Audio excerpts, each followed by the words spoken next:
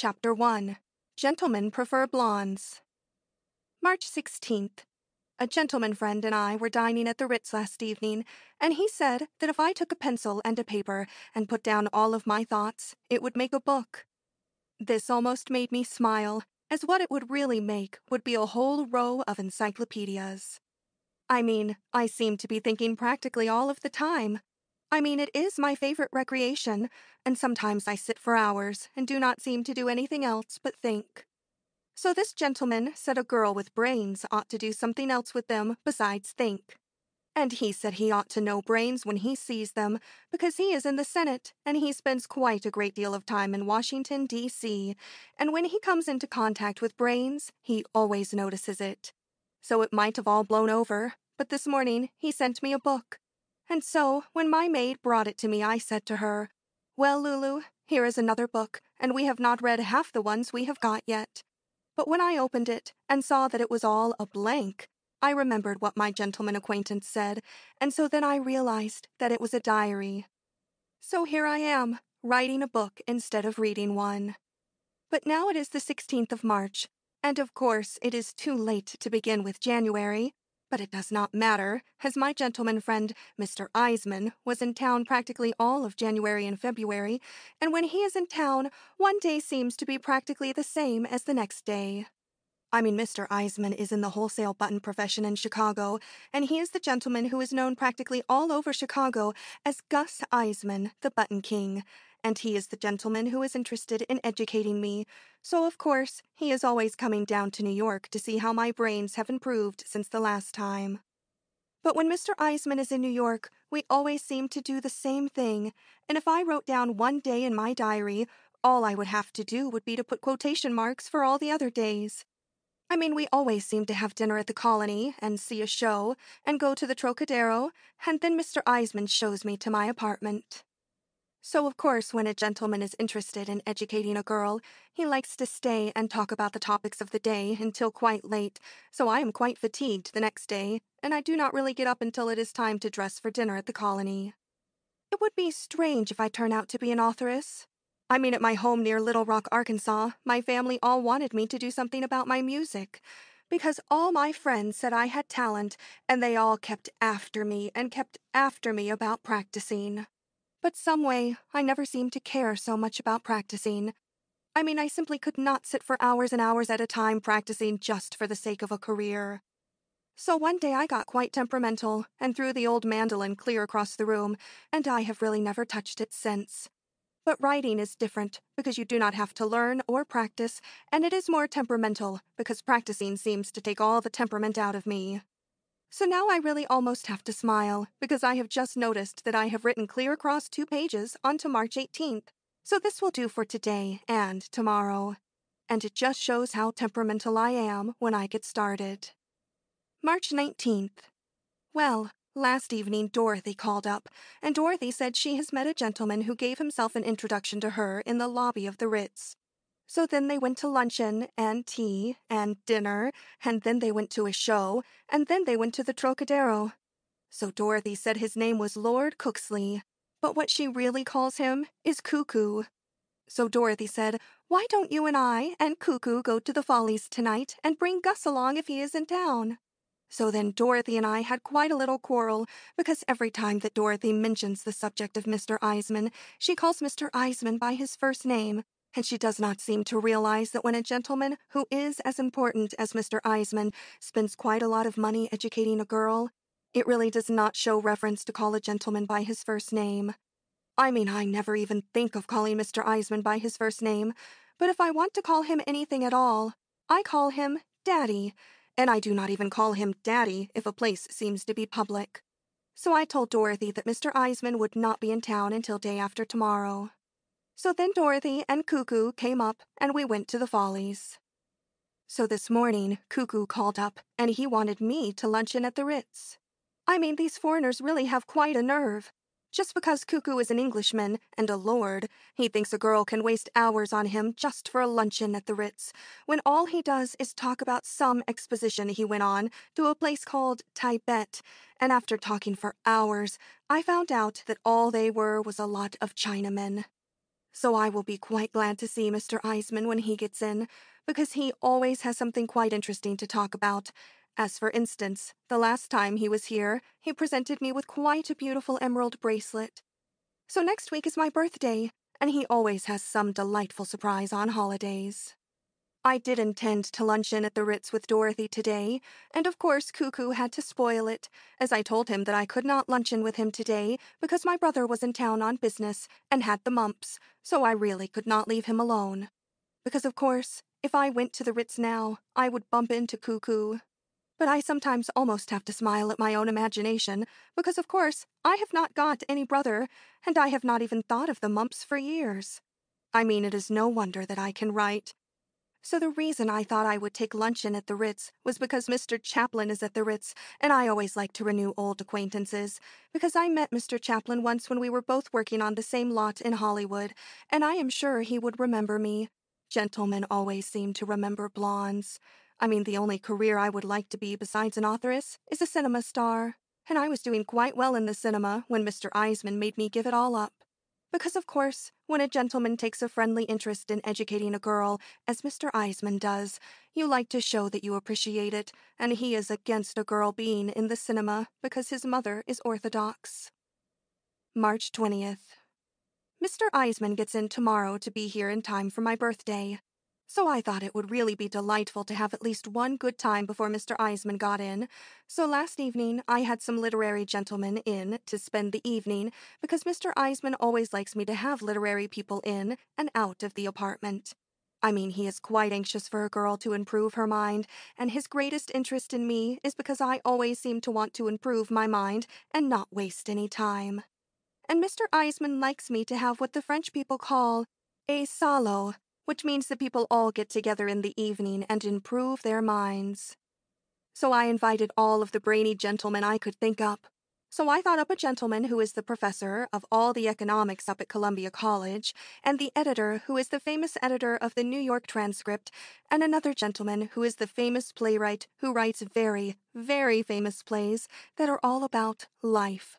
I mean, anybody would recognize his name, but it always seems to slip my memory because all of we real friends of his only call him Sam. So Sam asked if he could bring a gentleman who writes novels from England, so I said yes, so he brought him. And then we all got together, and I called up Gloria and Dorothy, and the gentlemen brought their own liquor. So of course the place was a wreck this morning, and Lulu and I worked like proverbial dogs to get it cleaned up. But heaven knows how long it will take to get the chandelier fixed. March 22nd. Well, my birthday has come and gone, but it was really quite depressing. I mean, it seems to me a gentleman who has a friendly interest in educating a girl like Gus Eisman would want her to have the biggest square-cut diamond in New York. I mean, I must say, I was quite disappointed when he came to the apartment with a little thing you could hardly see. So I told him I thought it was quite cute, but I had quite a headache, and I had better stay in a dark room all day, and I told him I would see him the next day, perhaps. Because even Lulu thought it was quite small, and she said if she was I, she really would do something definite, and she said she always believed in the old adage, leave them while you're good looking.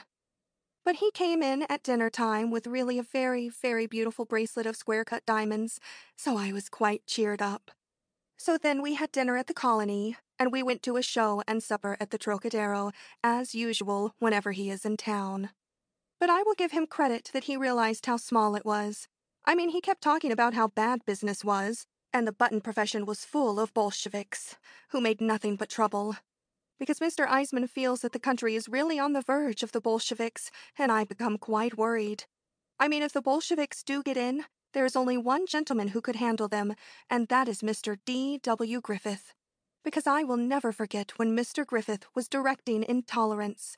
I mean, it was my last cinema just before Mr. Eisman made me give up my career, and I was playing one of the girls that fainted at the battle when all of the gentlemen fell off the tower. And when I saw how Mr. Griffith handled all of those mobs in Intolerance, I realized that he could do anything. And I really think that the government of America ought to tell Mr. Griffith to get all ready if the Bolsheviks start to do it. Well, I forgot to mention that the English gentleman who writes novels seems to have taken quite an interest in me as soon as he found out that I was literary. He has called up every day, and I went to tea twice with him. So he has sent me a whole complete set of books for my birthday by a gentleman called Mr. Conrad. They all seem to be about ocean travel, although I have not had time to more than glance through them. I have always liked novels about ocean travel, ever since I posed for Mr. Christie for the front cover of a novel about ocean travel by McGrath, because I always say that a girl never really looks as well as she does on board a steamship or even a yacht. So the English gentleman's name is Mr. Gerald Lamson, as those who have read his novels would know. And he also sent me some of his own novels, as they seem to be about middle-aged English gentlemen who live in the country over in London and seem to ride bicycles, which seems quite different from America, except at Palm Beach. So I told Mr. Lamson how I write down all of my thoughts, and he said he knew I had something to me from the first minute he saw me, and when we become better acquainted, I'm going to let him read my diary. I even told Mr. Eisman about him, and he is quite pleased, because of course Mr. Lamson is quite famous, and it seems Mr. Eisman has read all of his novels going to and fro on the trains, and Mr. Eisman is always anxious to meet famous people and take them to the Ritz to dinner on Saturday night. But of course, I did not tell Mr. Eisman that I am really getting quite a little crush on Mr. Lamson, which I really believe I am, but Mr. Eisman thinks my interest in him is more literary. March 30th. At last Mr. Eisman has left on the 20th century, and I must say I am quite fatigued, and a little rest will be quite welcome. I do not mind staying out late every night if I dance, but Mr. Eisman is really not such a good dancer, so most of the time we just sit and drink some champagne or have a bite to eat, and of course I do not dance with anyone else when I am out with Mr. Eisman. But Mr. Eisman and Jerry, as Mr. Lamson wants me to call him, became quite good friends, and we had several evenings, all three together. So now that Mr. Eisman is out of town at last, Jerry and I are going out together this evening, and Jerry said not to dress up, because Jerry seems to like me more for my soul. So I really had to tell Jerry that if all the gentlemen were like he seems to be, Madame Frances's whole dressmaking establishment would have to go out of business. But Jerry does not like a girl to be nothing else but a doll, but he likes her to bring in her husband's slippers every evening and make him forget what he has gone through. But before Mr. Eisman went to Chicago, he told me that he is going to Paris this summer on professional business, and I think he intends to present me with a trip to Paris, as he says there is nothing so educational as traveling. It did worlds of good to Dorothy when she went abroad last spring, and I never get tired of hearing her telling how the merry-go-rounds in Paris have pigs instead of horses. But I really do not know whether to be thrilled or not, because of course, if I go to Paris, I will have to leave Jerry, and both Jerry and I have made up our minds not to be separated from one another from now on. March 31st. Last night, Jerry and I had dinner at quite a quaint place where we had roast beef and baked potato. He always wants me to have food, which is what he calls nourishing, which most gentlemen never seem to think about. So then we took a hansom cab and drove for hours around the park because Jerry said the air would be good for me. It is really very sweet to have someone think of all those things that gentlemen hardly ever seem to think about. So then we talked quite a lot. Jerry knows how to draw a girl out, and I told him things that I really would not even put in my diary. So when he heard all about my life, he became quite depressed, and we both had tears in our eyes, because he said he never dreamed a girl could go through so much as I and come out so sweet and not made bitter by it all. Jerry thinks that most gentlemen are brutes and hardly ever think about a girl's soul. So it seems that Jerry has quite a lot of trouble himself, and he cannot even get married on account of his wife. He and she have never been in love with each other, but she was a suffragette and asked him to marry her, so what could he do? So we rode all around the park until quite late, talking and philosophizing quite a lot, and I finally told him that I thought, after all, that bird life was the highest form of civilization. So Jerry calls me his little thinker, and I really would not be surprised if all of my thoughts will give him quite a few ideas for his novels. Because Jerry says he has never seen a girl of my personal appearance with so many brains, and he had almost given up looking for his ideal when our paths seemed to cross each other, and I told him I really thought a thing like that was nearly always the result of fate. So Jerry says that I remind him quite a lot of Helen of Troy, who was of Greek extraction. But the only Greek I know is a Greek gentleman by the name of Mr. Georgopoulos, who is really quite wealthy, and he is what Dorothy and I call a shopper, because you can always call him up at any hour and ask him to go shopping, and he is always quite delighted, which very few gentlemen seem to be. And he never seems to care how much anything costs. I mean, Mr. Georgopoulos is also quite cultured, as I know quite a few gentlemen who can speak to a waiter in French, but Mr. Georgopoulos can also speak to a waiter in Greek, which very few gentlemen seem to be able to do. April 1st. I am taking special pains with my diary from now on, as I am really writing it for Jerry. I mean, he and I are going to read it together some evening in front of the fireplace. But Jerry leaves this evening for Boston, as he has to lecture about all of his works at Boston, but he will rush right back as soon as possible. So I'm going to spend all of my time improving myself while he is gone. And this afternoon, we are both going to a museum on Fifth Avenue because Jerry wants to show me a very, very beautiful cup made by an antique jeweler called Mr. Cellini. And he wants me to read Mr. Cellini's life, which is a very, very fine book and not dull while he is in Boston. So the famous playwright friend of mine, who is called Sam, called up this morning, and he wanted me to go to a literary party tonight that he and some other literary gentlemen are giving to Florence Mills in Harlem, but Jerry does not want me to go with Sam, as Sam always insists on telling risque stories. But personally, I am quite broad-minded, and I always say that I do not mind a risque story as long as it is really funny. I mean, I have a great sense of humor. But Jerry says Sam does not always select and choose his stories, and he just as soon as I did not go out with him.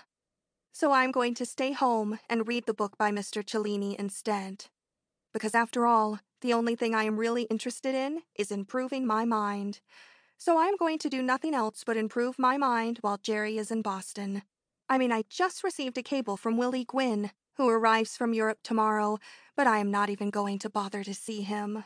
He is a sweet boy, but he never gets anywhere, and I am not going to waste my time on such as him after meeting a gentleman like Jerry. April 2nd. I seem to be quite depressed this morning, as I always am when there's nothing to put my mind to, because I decided not to read the book by Mr. Cellini. I mean, it was quite amusing in spots because it was really quite risque, but the spots were not so close together, and I never seem to like to always be hunting clear through a book for the spots I am looking for, especially when there are really not so many spots that seem to be so amusing after all.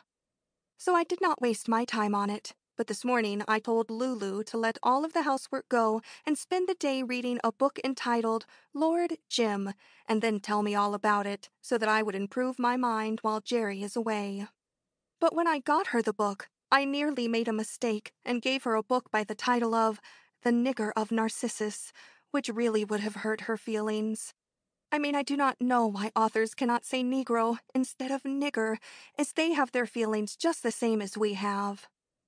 Well, I just got a telegram from Jerry that he will not be back until tomorrow, and also some orchids from Willie Gwynn, so I may as well go to the theater with Willie tonight to keep from getting depressed, as he really is a sweet boy after all.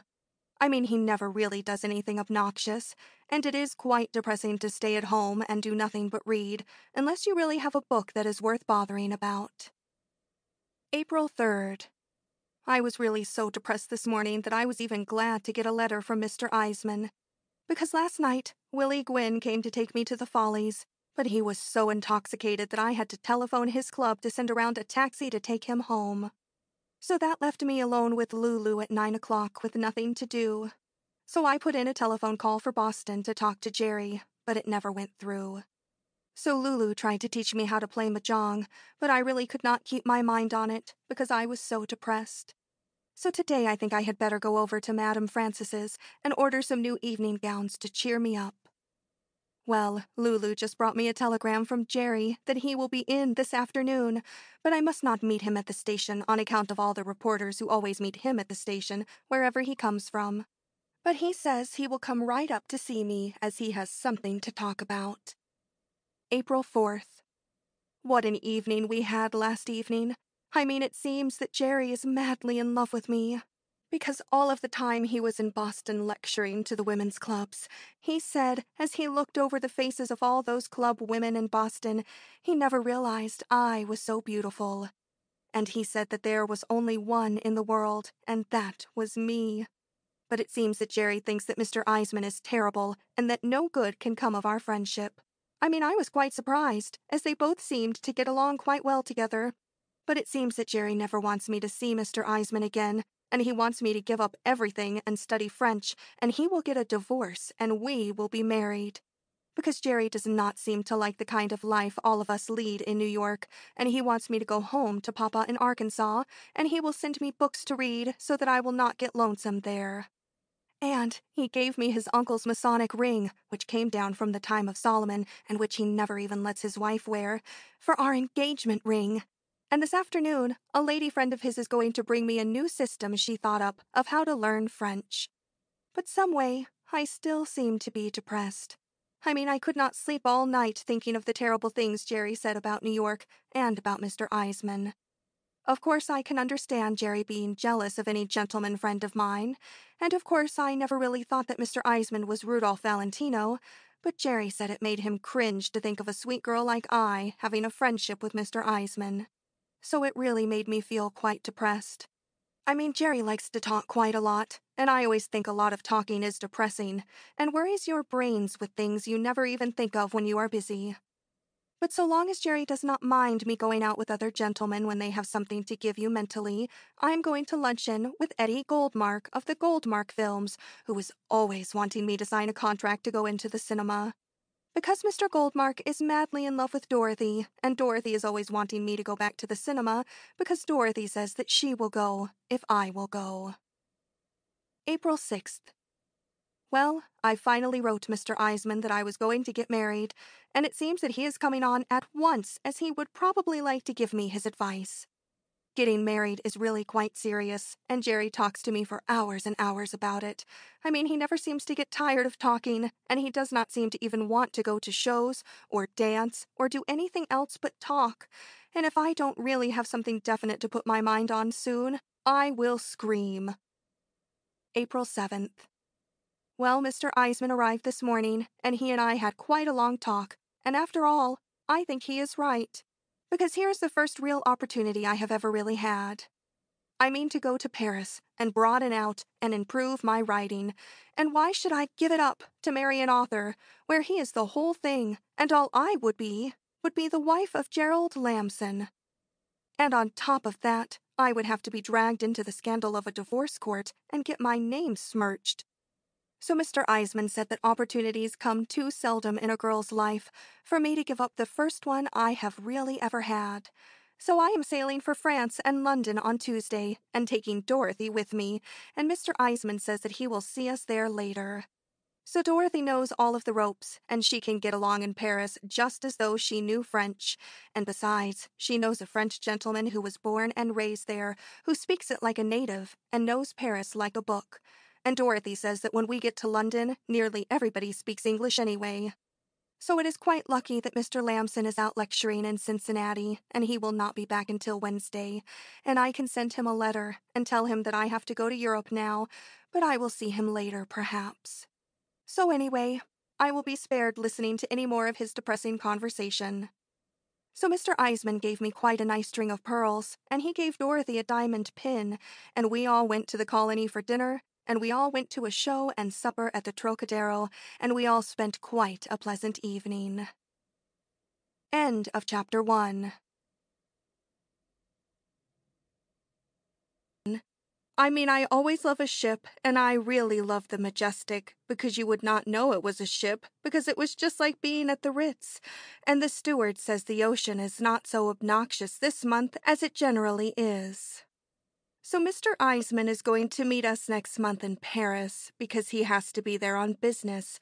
I mean, he always says that there is really no place to see the latest styles in buttons like Paris.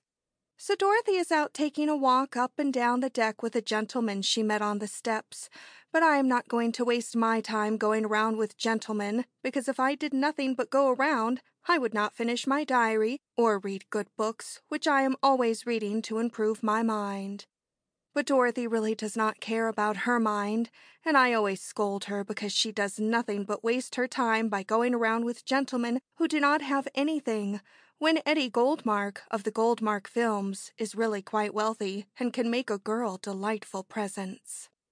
But she does nothing but waste her time, and yesterday, which was really the day before we sailed, she would not go to luncheon with Mr. Goldmark, but she went to luncheon to meet a gentleman called Mr. Mencken from Baltimore, who really only prints a green magazine which has not even got any pictures in it. But Mr. Eisman is always saying that every girl does not want to get ahead and get educated like me. So Mr. Eisman and Lulu come down to the boat to see me off, and Lulu cried quite a lot. I mean, I really believe she could not care any more for me if she was light and not colored. Lulu has had a very sad life, because when she was quite young, a Pullman porter fell madly in love with her. So she believed him, and he lured her away from her home to Ashtabula and deceived her there. So she finally found out that she had been deceived, and she really was broken-hearted. And when she tried to go back home, she found out that it was too late, because her best girlfriend, who she had always trusted, had stolen her husband, and he would not take Lulu back. So I have always said to her she could always work for me, and she is going to take care of the apartment until I get back, because I would not sublet the apartment, because Dorothy sublet her apartment when she went to Europe last year, and the gentleman who sublet the apartment allowed girls to pay calls on him who were not nice. Mr. Eisman has literally filled our room with flowers, and the steward has had quite a hard time to find enough vases to put them into. I mean, the steward said he knew as soon as he saw Dorothy and I that he would have quite a heavy run on vases. And of course, Mr. Eisman has sent quite a lot of good books, as he always does, because he always knows that good books are always welcome. So he has sent me quite a large book of etiquette, as he says there is quite a lot of etiquette in England and London, and it would be a good thing for a girl to learn. So I'm going to take it on the deck after luncheon and read it, because I would often like to know what a girl ought to do when a gentleman she has just met says something to her in a taxi. Of course, I always become quite vexed, but I always believe in giving a gentleman another chance. So now the steward tells me it is luncheon time, so I will go upstairs, as the gentleman Dorothy met on the steps has invited us to luncheon in the Ritz, which is a special dining room on the ship where you can spend quite a lot of money because they really give away the food in the other dining room. April 12th. I am going to stay in bed this morning, as I am quite upset, as I saw a gentleman who quite upset me. I am not really sure it was the gentleman, as I saw him at quite a distance in the bar, but if it really is the gentleman, it shows that when a girl has a lot of fate in her life, it is sure to keep on happening. So when I thought I saw this gentleman, I was with Dorothy and Major Falcon, who is the gentleman Dorothy met on the steps, and Major Falcon noticed that I became upset, so he wanted me to tell him what was the matter, but it was really so terrible that I would not want to tell anyone. So I said good night to Major Falcon, and as I left him with Dorothy, I went down to our room and did nothing but cry and send the steward for some champagne to cheer me up. I mean, champagne always makes me feel philosophical, because it makes me realize that when a girl's life is as full of fate as mine seems to be, there is nothing else to do about it. So this morning, the steward brought me my coffee and quite a large pitcher of ice water, so I will stay in bed and not have any more champagne until luncheon time. Dorothy never has any fate in her life, and she does nothing but waste her time, and I really wonder if I did right to bring her with me, and not Lulu. I mean, she really gives gentlemen a bad impression, as she talks quite a lot of slang, because when I went up yesterday to meet she and Major Falcon for luncheon, I overheard her say to Major Falcon that she really liked to become intoxicated once in a dirty while, only she did not say intoxicated, but she really said a slang word that means intoxicated, and I am always having to tell her that dirty is a slang word, and she really should not say dirty. Major Falcon is really quite a delightful gentleman for an Englishman. He really spends quite a lot of money, and we had quite a delightful luncheon and dinner in the Ritz until I thought I saw the gentleman who upset me, and I am so upset. I think I will get dressed and go up on the deck and see if it really is the one I think it is. There is nothing else for me to do, as I have finished writing in my diary for today, and I have decided not to read the book of etiquette, as I glanced through it, and it does not seem to have anything in it that I would care to know, because it wastes quite a lot of time telling you what to call a lord, and all the lords I have met have told me what to call them, and it is generally some quite cute name like Cuckoo, whose real name is really Lord Cooksley. So I will not waste my time on such a book. But I wish I did not feel so upset about the gentleman I think I saw. April 13th. It really is the gentleman I thought I saw. When I found out it was the gentleman, my heart really stopped, because it all brought back things that anybody does not like to remember, no matter who they are. So yesterday, when I went up on the deck to see if I could see the gentleman and see if it really was him, I met quite a delightful gentleman whom I met once at a party called Mr. Ginsburg, only his name is not Mr. Ginsburg anymore because a gentleman in London called Mr. Battenberg, who is some relation to some king, changed his name to Mr. Mountbatten, which Mr. Ginsburg says really means the same thing after all. So Mr. Ginsburg changed his name to Mr. Mountgintz, which he really thinks is more aristocratic. So we walked around the deck, and we met the gentleman face to face, and I really saw it was him, and he really saw it was me. His face became so red, it was almost a picture. So I was so upset, I said goodbye to Mr. Mountgintz, and I started to rush right down to my room and cry. But when I was going down the steps, I bumped right into Major Falcon, who noticed that I was upset. So Major Falcon made me go to the Ritz and have some champagne and tell him all about it. So then I told Major Falcon about the time in Arkansas when Papa sent me to Little Rock to study how to become a stenographer.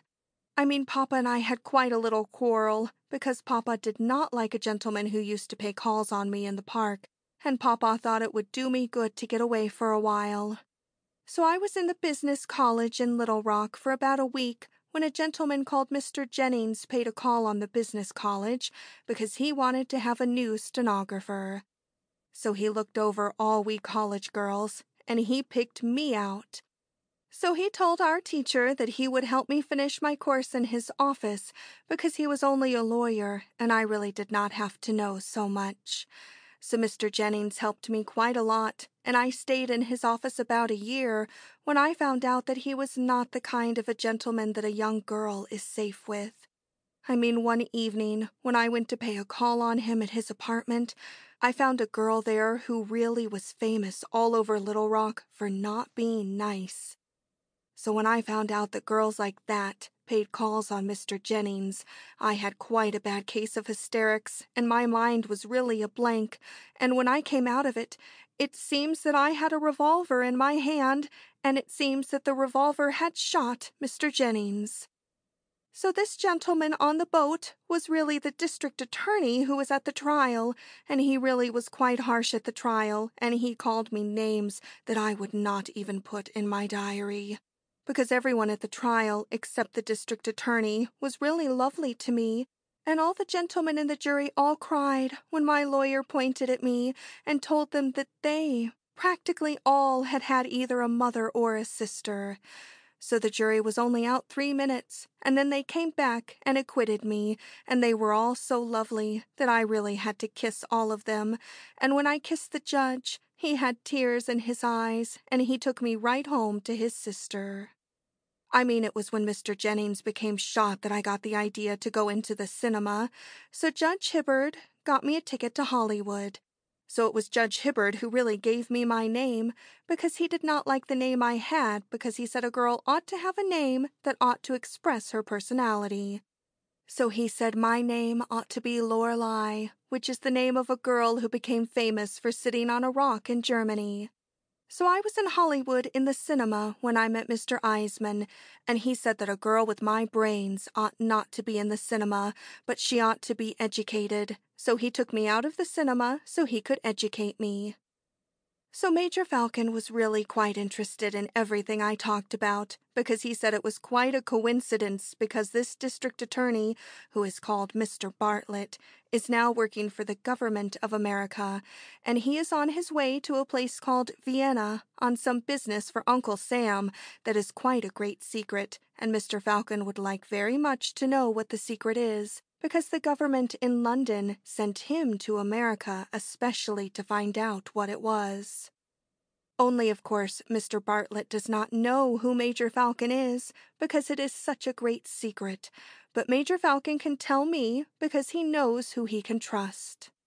So Major Falcon says he thinks a girl like I ought to forgive and forget what Mr. Bartlett called me, and he wants to bring us together. And he says he thinks Mr. Bartlett would talk to me quite a lot when he really gets to know me, and I forgive him for that time in Little Rock. Because it would be quite romantic for Mr. Bartlett and I to become friendly, and gentlemen who work for Uncle Sam generally like to become romantic with girls. So he is going to bring us together on the deck after dinner tonight, and I am going to forgive him and talk with him quite a lot, because why should a girl hold a grudge against a gentleman who had to do it? So Major Falcon brought me quite a large bottle of perfume, and quite a cute imitation of quite a large-sized dog in a little shop which is on board the boat. I mean, Major Falcon really knows how to cheer a girl up quite a lot, and so tonight I'm going to make it all up with Mr. Bartlett. April 14th.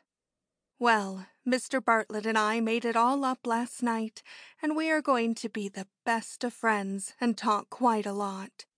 So when I went down to my room quite late, Major Falcon came down to see if I and Mr. Bartlett were really going to be friends, because he said a girl with brains like I ought to have lots to talk about with a gentleman with brains like Mr. Bartlett, who knows all of Uncle Sam's secrets.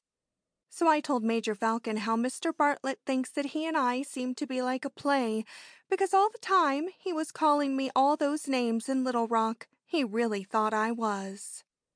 So when he found out that I turned out not to be, he said he always thought that I only used my brains against gentlemen and really had quite a cold heart.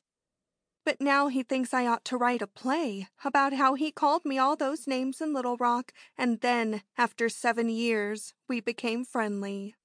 So I told Major Falcon that I told Mr. Bartlett I would like to write the play, but I really did not have time, as it takes quite a lot of time to write my diary and read good books.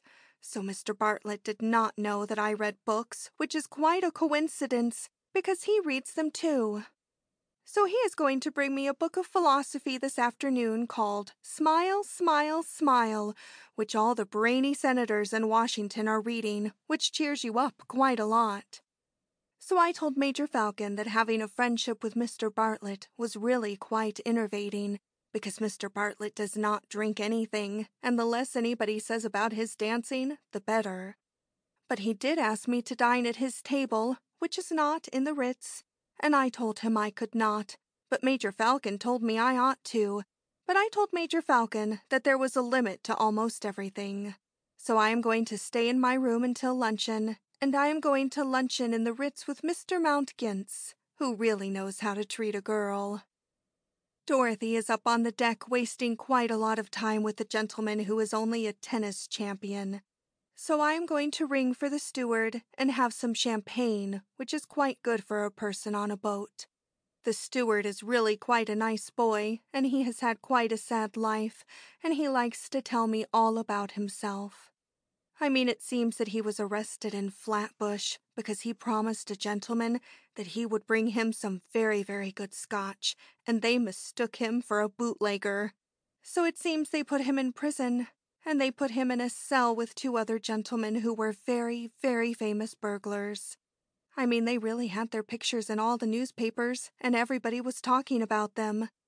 So my steward, whose real name is Fred, was very, very proud to be in the same cell with such famous burglars. So when they asked him what he was in for, He did not like to tell them that he was only a bootlegger, so he told them that he set fire to a house and burned up quite a large family in Oklahoma. So everything would have gone all right, except that the police had put a dictaphone in the cell and used it all against him, and he could not get out until they had investigated all the fires in Oklahoma. So, I always think that it is much more educational to talk to a boy like Fred, who has been through a lot and really suffered, than it is to talk to a gentleman like Mr. Bartlett. But I will have to talk to Mr. Bartlett all afternoon, as Major Falcon has made an appointment for me to spend the whole afternoon with him. April 15th. Last night there was quite a masquerade ball on the ship, which was really all for the sake of charity, because most of the sailors seem to have orphans which they get from going on the ocean when the sea is very rough. So they took up quite a collection, and Mr. Bartlett made quite a long speech in favor of orphans, especially when their parents are sailors. Mr. Bartlett really likes to make speeches quite a lot. I mean, he even likes to make speeches when he is all alone with a girl when they are walking up and down a deck. But the masquerade ball was quite cute, and one gentleman really looked almost like an imitation of Mr. Chaplin. So Dorothy and I really did not want to go to the ball, but Mr. Bartlett bought us 2 scarves at the little store, which is on the ship, so we tied them around our hips, and everyone said we made quite a cute Carmen. So Mr. Bartlett and Major Falcon and the tennis champion were the judges. So Dorothy and I won the prizes. I mean, I really hope I do not get any more large-size imitations of a dog, as I have 3 now, and I do not see why the captain does not ask Mr. Cartier to have a jewelry store on the ship, as it is really not much fun to go shopping on a ship with gentlemen and buy nothing but imitations of dogs. So, after we won the prizes, I had an engagement to go up on the top of the deck with Mr. Bartlett, as it seems he likes to look at the moonlight quite a lot. So I told him to go up and wait for me, and I would be up later, as I promised a dance to Mr. Mountgins. So he asked me how long I would be dancing till, but I told him to wait up there and he would find out. So Mr. Mountgins and I had quite a delightful dance and champagne until Major Falcon found us, because he was looking for me, and he said I really should not keep Mr. Bartlett waiting. So I went up on the deck, and Mr. Bartlett was up there waiting for me, and it seems that he really is madly in love with me, because he did not sleep a wink since we became friendly. Because he never thought that I really had brains, but now that he knows it, it seems that he has been looking for a girl like me for years, and he said that really the place for me when he got back home was Washington, D.C., where he lives. So I told him I thought a thing like that was nearly always the result of fate. So he wanted me to get off the ship tomorrow at France and take the same trip that he was taking to Vienna, as it seems that Vienna is in France, and if you go to England you go too far. But I told him that I could not, because I thought if he was really madly in love with me, he would take a trip to London instead. But he told me that he had serious business in Vienna that was a very, very great secret. But I told him I did not believe it was business, but that it really was some girl, because what business could be so important? So he said it was business for the United States government at Washington, and he could not tell anybody what it was. So then we looked at the moonlight quite a lot. So I told him I would go to Vienna if I really knew it was business and not some girl, because I could not see how business could be so important. So then he told me all about it. So it seems that Uncle Sam wants some new aeroplanes that everybody else seems to want, especially England. And Uncle Sam has quite a clever way to get them, which is too long to put in my diary. So we sat up and saw the sunrise, and I became quite stiff and told him I would have to go down to my room because, after all, the ship lands at France today, and I said if I got off the boat at France to go to Vienna with him, I would have to pack up. So I went down to my room and went to bed. So then Dorothy came in, and she was up on deck with the tennis champion, but she did not notice the sunrise, as she really does not love nature, but always wastes her time and ruins her clothes, even though I always tell her not to drink champagne out of a bottle on the deck of a ship as it lurches quite a lot. So I am going to have luncheon in my room, and I will send a note to Mr. Bartlett to tell him I will not be able to get off the boat at France to go to Vienna with him, as I have quite a headache. But I will see him sometime, somewhere else. So Major Falcon is going to come down at 12, and I have got to thinking over what Mr. Bartlett called me at Little Rock, and I am quite upset. I mean, a gentleman never pays for those things, but a girl always pays. So I think I will tell Major Falcon all about the aeroplane business, as he really wants to know. And after all, I do not think Mr. Bartlett is a gentleman to call me all those names in Little Rock, even if it was 7 years ago. I mean, Major Falcon is always a gentleman, and he really wants to do quite a lot for us in London, because he knows the Prince of Wales, and he thinks that Dorothy and I would like the Prince of Wales once we had really got to meet him. So I'm going to stay in my room until Mr. Bartlett gets off the ship at France, because I really do not seem to care if I ever see Mr. Bartlett again.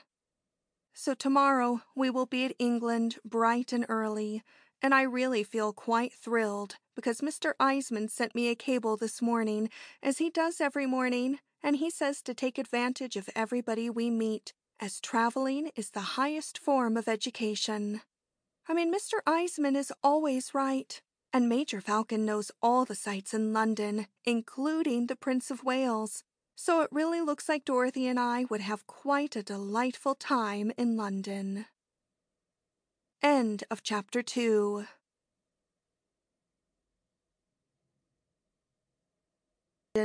But it stops on the beach, and you have to take a train. I mean, everything is much better in New York, because the boat comes right up to New York, and I am really beginning to think that London is not so educational after all. But I did not tell Mr. Eisman when I cabled him last night, because Mr. Eisman really sent me to London to get educated, and I would hate to tell him that London is a failure, because we know more in New York. So Dorothy and I came to the Ritz, and it is delightfully full of Americans. I mean, you would really think it was New York, because I always think that the most delightful thing about traveling is to always be running into Americans, and to always feel at home.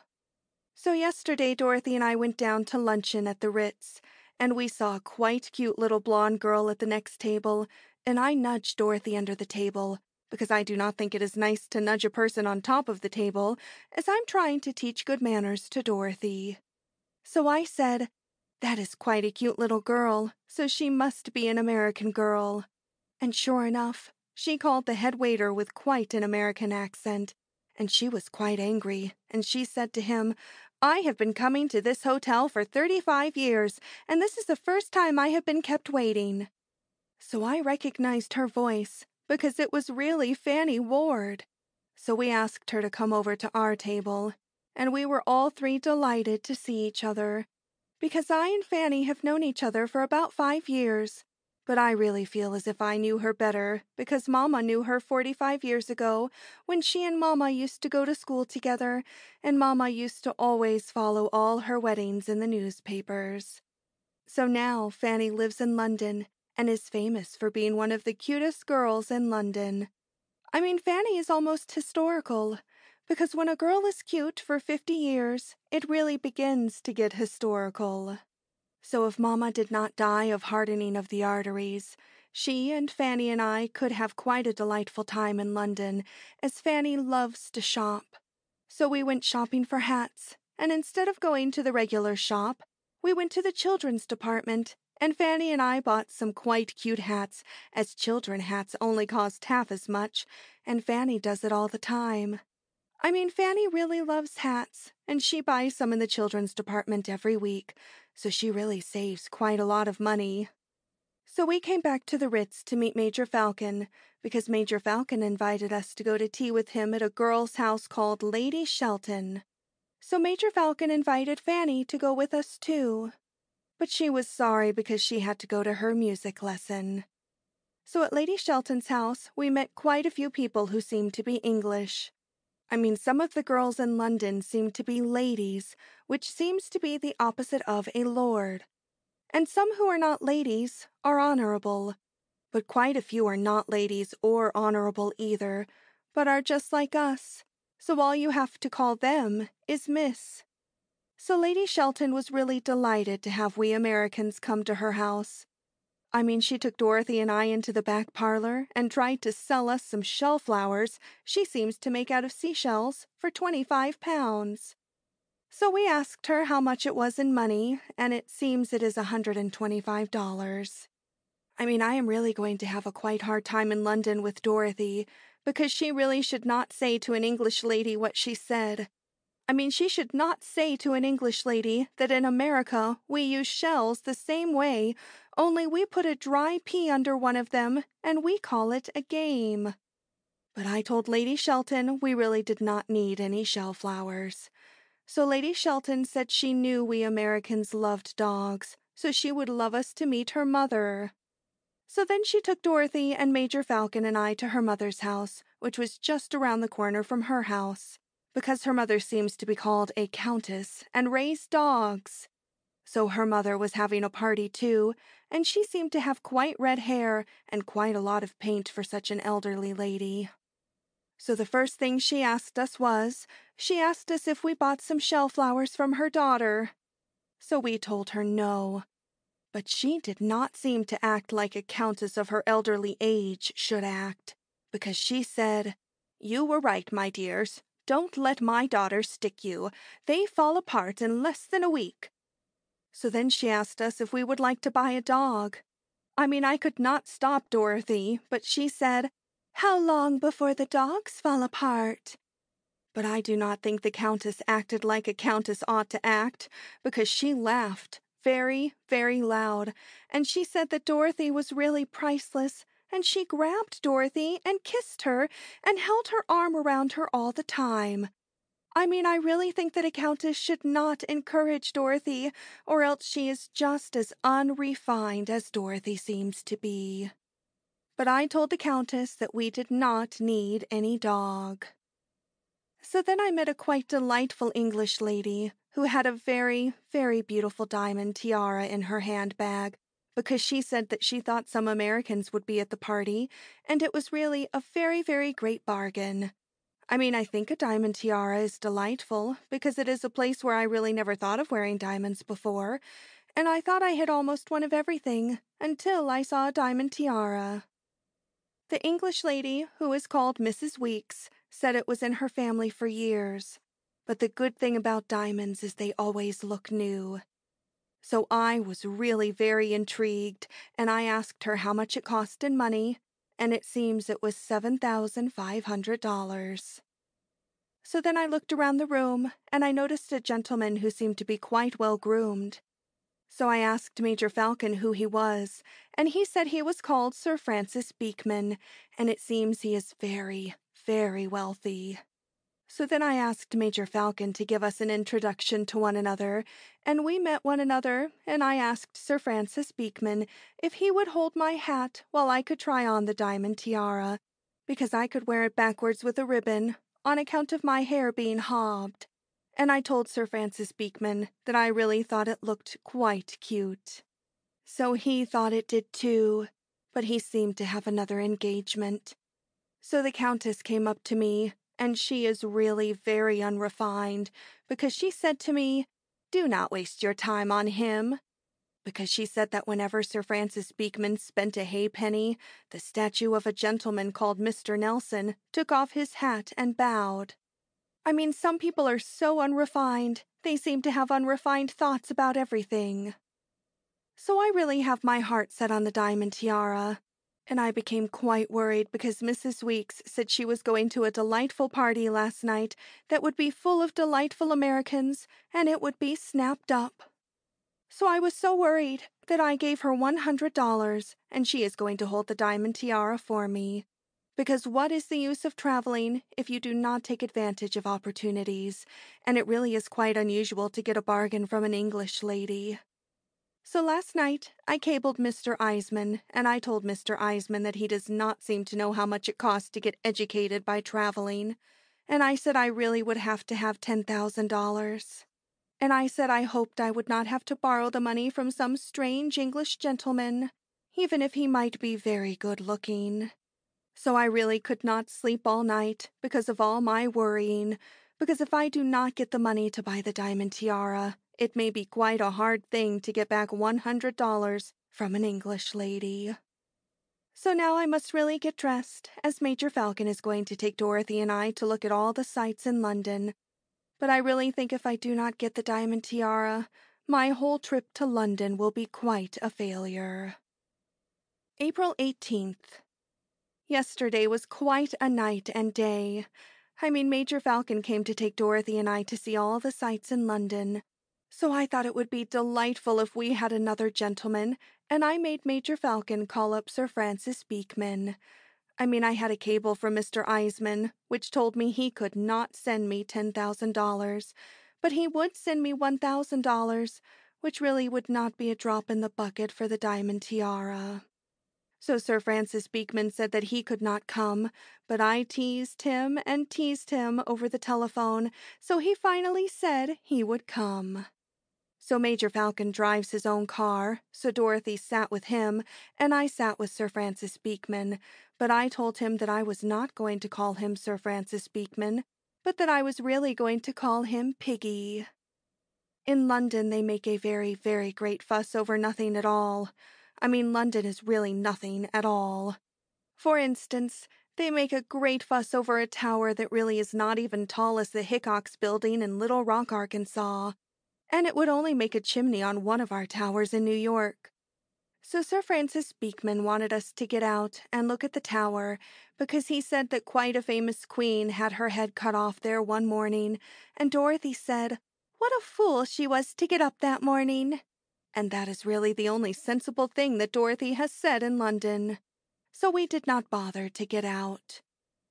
So we did not go to any more sights because they really have delicious champagne cocktails at a very, very smart new restaurant called the Café de Paris that you could not get in New York for neither love or money, and I told Piggy that when you are traveling, you really ought to take advantages of what you cannot do at home. So while Dorothy and I were in the Café de Paris powdering our nose in the ladies' dressing room, we met an American girl who Dorothy knew in the Foleys, but now she is living in London. So she told us all about London. So it seems the gentlemen in London have quite a quaint custom of not giving a girl many presents. The English girls really seem to be satisfied with a gold cigarette holder, or else what they call a bangle, which means a bracelet in English, which is only gold and does not have any stones in it, which American girls would really give to their maid. So she said you could tell what English gentlemen were like when you realized that not even English ladies could get anything out of them. So she said Sir Francis Beekman was really famous all over London for not spending so much money as most English gentlemen. So then Dorothy and I said goodbye to Dorothy's girlfriend, and Dorothy said, "Let's tell our two boyfriends that we have a headache and go back to the Ritz, where men are Americans." Because Dorothy said that the society of a gentleman like Sir Francis Beekman was too great a price to pay for a couple rounds of champagne cocktails. But I told Dorothy that I always believe that there is nothing like trying, and I think it would be nice for an American girl like I to educate an English gentleman like Piggy, as I call Sir Francis Beekman. So then we went back to the table, and I almost have to admit that Dorothy is in the right about Piggy, because he really likes to talk quite a lot, and he is always talking about a friend of his who was quite a famous king in London called King Edward. So Piggy said he would never, never forget the jokes King Edward was always saying. And he would never forget one time they were all on a yacht, and they were all sitting at a table, and King Edward got up and said, "I don't care what you gentlemen do. I'm going to smoke a cigar." So then Piggy laughed, very, very loud. So of course I laughed very, very loud, and I told Piggy he was wonderful the way he could tell jokes. You can always tell when to laugh, because Piggy always laughs first. So in the afternoon, a lot of lady friends of Mrs. Weeks heard about me buying the diamond tiara, and called us up and asked us to their house to tea. So Dorothy and I went, and we took a gentleman Dorothy met in the lobby, who is very, very good-looking, but he is only an English ballroom dancer in a cafe when he has a job. So we went to tea to a lady's house called Lady Elmsworth, and what she has to sell we Americans seems to be a picture of her father painted in oil paint, who she said was a whistler. But I told her my own father was a whistler and used to whistle all of the time, and I did not even have a picture of him. But every time he used to go to Little Rock, I asked him to go to the photographer's, but he did not go. So then we met a lady called Lady Chiselby that wanted us to go to her house to tea, but we told her that we really did not want to buy anything. But she said that she did not have anything to sell, but she wanted to borrow £5. So we did not go, and I am really glad that Mr. Eisman did not come to London, as all the English ladies would ask him to tea, and he would have a whole shipload of shell flowers and dogs and antique pictures that do nobody any good. So last night, Piggy and I, and Dorothy and the dancer, who is called Gerald, went to the Kit Kat Club, as Gerald had nothing better to do because he is out of a job. So Dorothy and I had quite a little quarrel, because I told Dorothy that she was wasting quite a lot of time going with any gentleman who is out of a job. But Dorothy is always getting to really like somebody, and she will never learn how to act. I mean, I always seem to think that when a girl really enjoys being with a gentleman, it puts her to quite a disadvantage, and no real good can come of it. Well, tonight is going to be quite a night, because Major Falcon is going to take Dorothy and I to a dance at a lady's house tonight to meet the Prince of Wales. And now I must get ready to see Piggy, because he and I seem to be getting to be quite good friends, even if he has not sent me any flowers yet. April 19th. Last night we really met the Prince of Wales. Major Falcon called for Dorothy and I at 11 and took us to a lady's house where the lady was having a party. The Prince of Wales is really wonderful. Even if he was not a prince, he would be wonderful. Because even if he was not a prince, he would be able to make his living playing the ukulele, if he had a little more practice. So the lady came up to me and told me that the Prince of Wales would like to meet me. So she gave us an introduction to one another, and I was very, very thrilled when he asked me for a dance. So I decided I would write down every word he said to me in my diary, so I could always go back and read it over and over when I am really old. So then we started to dance, and I asked him if he was still able to be fond of horses. And he said he was. So after our dance was all over, he asked Dorothy for a dance, but Dorothy will never learn how to act in front of a prince, because she handed me her fan and she said, "Hold this while I slip a new page into English history," right in front of the Prince of Wales.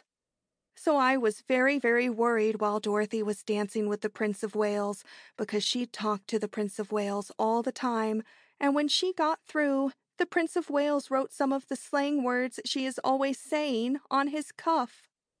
So if he tells the Queen someday to be a good elk, or some other slang word Dorothy is always saying, the Queen will really blame me for bringing such a girl into English society. So when Dorothy came back, we had quite a little quarrel, because Dorothy said that since I met the Prince of Wales, I was becoming too English. But really, I often remember Papa back in Arkansas, and he often used to say that his grandpa came from a place in England called Australia. So really, it is no wonder that the English seems to come out of me sometimes, because if a girl seems to have an English accent, I really think it is quite jolly. April 20th. Yesterday afternoon, I really thought I ought to begin to educate Piggy how to act with a girl like American gentlemen act with a girl. So I asked him to come up to have tea in our sitting room in the hotel because I had quite a headache. I really look quite cute in my pink negligee. So I sent out a bellhop friend of Dorothy and I, who is quite a nice boy, who is called Harry, and who we talk to quite a lot. So I gave Harry £10 of English money, and I told him to go to the most expensive florist and to buy some very, very expensive orchids for £10, and to bring them to our sitting room at 15 minutes past 5, and not to say a word, but to say they were for me. So Piggy came to tea, and we were having tea when Harry came in, and he did not say a word, but he gave me a quite large box, and he said it was for me. So I opened the box, and sure enough, they were a dozen very, very beautiful orchids. So I looked for a card, but of course there was no card. So I grabbed Piggy, and I said I would have to give him quite a large hug, because it must have been him. But he said it was not him. But I said it must be him, because I said that there was only one gentleman in London who was so sweet and generous and had such a large heart to send a girl 12 orchids like him. So he still said it was not him. But I said I knew it was him, because there was not a gentleman in London so really marvelous and so wonderful, and such a marvelous gentleman to send a girl 12 orchids every day as him. So I really had to apologize for giving him such a large hug. But I told him I was so full of impulses that when I knew he was going to send me 12 orchids every day, I became so impulsive I could not help it. So then Dorothy and Gerald came in, and I told them all about what a wonderful gentleman Piggy turned out to be. And I told them when a gentleman sent a girl 12 orchids every day, he really reminded me of a prince. So Piggy blushed quite a lot, and he was really very, very pleased, and he did not say any more that it was not him. So then I started to make a fuss over him, and I told him he would have to look out, because he was really so good-looking, and I was so full of impulses that I might even lose my mind sometime and give him a kiss. So Piggy really felt very, very good to be such a good-looking gentleman. So he could not help blushing all the time, and he could not help grinning all the time from one ear to another. So he asked us all to dinner, and then he and Gerald went to change their clothes for dinner. So Dorothy and I had quite a little quarrel after they went, because Dorothy asked me which one of the Jesse James brothers was my father. But I told her I was not so unrefined that I would waste my time with any gentleman who was only a ballroom dancer when he had a job. So Dorothy said Gerald was a gentleman because he wrote her a note and it had a crest. So I told her to try and eat it. So then we had to get dressed. So this morning, Harry, the boyfriend of ours who is the bellhop, waked me up at 10 o'clock because he had a box of 12 orchids from Piggy. So by the time Piggy pays for a few dozen orchids, the diamond tiara will really seem like quite a bargain. Because I always think that spending money is only just a habit, and if you get a gentleman started on buying 12 orchids at a time, he really gets very good habits.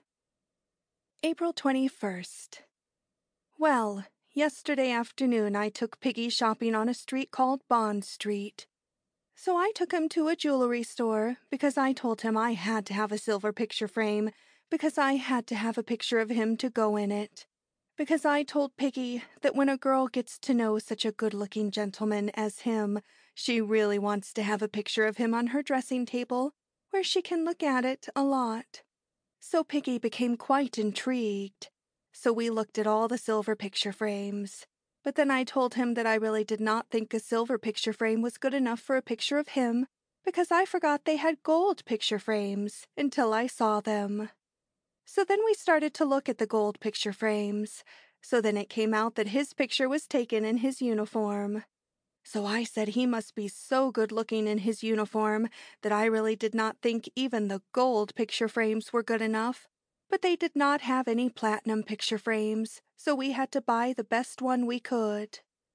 So then I asked him if he could put on his uniform tomorrow, because I would love to see him in his uniform, and we could go to tea at Mrs. Weeks'. So he really became very pleased, because he grinned quite a lot, and he said that he would. So then I said that poor little I would really look like nothing at all to be going out with him in his gorgeous uniform. So then we started to look at some bracelets, but a lady friend of his who is quite friendly with his wife, who is in their country house in the country, came into the store. So Piggy became quite nervous to be caught in a jewelry store where he has not been for years and years, so we had to go out. This morning Gerald called up Dorothy, and he said that day after tomorrow they are having a theatrical garden party to sell things to people for charity. So he asked if Dorothy and I would be one of the ones who sell things to people for charity. So we said we would. So now I must telephone Mrs. Weeks and say I will bring Sir Francis Beekman to tea tomorrow, and I hope it all comes out all right. But I really wish Piggy would not tell so many stories. I mean, I do not mind a gentleman when he tells a great many stories if they are new, but a gentleman who tells a great many stories, and they are all the same stories, is quite enervating. I mean, London is really so uneducational that all I seem to be learning is some of Piggy's stories, and I even want to forget them. So I am really becoming jolly well fed up with London. Because the French are divine. Because when we are coming off the boat and we are coming through the customs, it was quite hot, and it seemed to smell quite a lot, and all the French gentlemen in the customs were squealing quite a lot. So I looked around, and I picked out a French gentleman who was really in a very gorgeous uniform, and he seemed to be a very, very important gentleman, and I gave him 20 francs worth of French money, and he was very, very gallant, and he knocked everybody else down and took our bags right through the custom. Because I really think that 20 francs is quite cheap for a gentleman that has got on at least $100 worth of gold braid on his coat alone, to speak nothing of his trousers. I mean, the French gentlemen always seem to be squealing quite a lot, especially taxi drivers when they only get a small-size yellow dime called a 50 centimes for a tip. But the good thing about French gentlemen is that every time a French gentleman starts in to squeal, you can always stop him with 5 francs, no matter who he is. I mean, it is so refreshing to listen to a French gentleman stop squeaking that it would really be quite a bargain even for 10 francs. So we came to the Ritz Hotel, and the Ritz Hotel is divine, because when a girl can sit in a delightful bar and have delicious champagne cocktails and look at all the important French people in Paris, I think it is divine. I mean, when a girl can sit there and look at the Dolly sisters and Pearl White and Maybelle Gillum Corey and Mrs. Nash, it is beyond worlds. Because when a girl looks at Mrs. Nash and realizes what Mrs. Nash has got out of gentlemen, it really makes a girl hold her breath. And when a girl walks around and reads all of the signs with all of the famous historical names, it really makes you hold your breath. Because when Dorothy and I went on a walk, we only walked a few blocks, but in only a few blocks we read all of the famous historical names, like Cody and Cartier, and I knew we were seeing something educational at last, and our whole trip was not a failure. I mean, I really try to make Dorothy get educated and have reverence. So when we stood at the corner of a place called the Place Vendôme, if you turn your back on a monument they have in the middle and look up, you can see none other than Cody's sign. So I said to Dorothy, does it not really give you a thrill to realize that that is the historical spot where Mr. Cody makes all the perfume? So then Dorothy said that she supposed Mr. Cody came to Paris, and he smelled Paris, and he realized that something had to be done. So Dorothy will really never have any reverence. So then we saw a jewelry store, and we saw some jewelry in the window, and it really seemed to be a very, very great bargain, but the price marks all had francs on them, and Dorothy and I do not seem to be mathematical enough to tell how much francs is in money. So we went in and asked, and it seems it was only $20, and it seems it is not diamonds, but it is a thing called paste, which is the name of a word which means imitations. So Dorothy said paste is the name of the word a girl ought to do to a gentleman that handed her one. I mean, I would really be embarrassed, but the gentleman did not seem to understand Dorothy's English. So it really makes a girl feel depressed to think a girl could not tell that it was nothing but an imitation.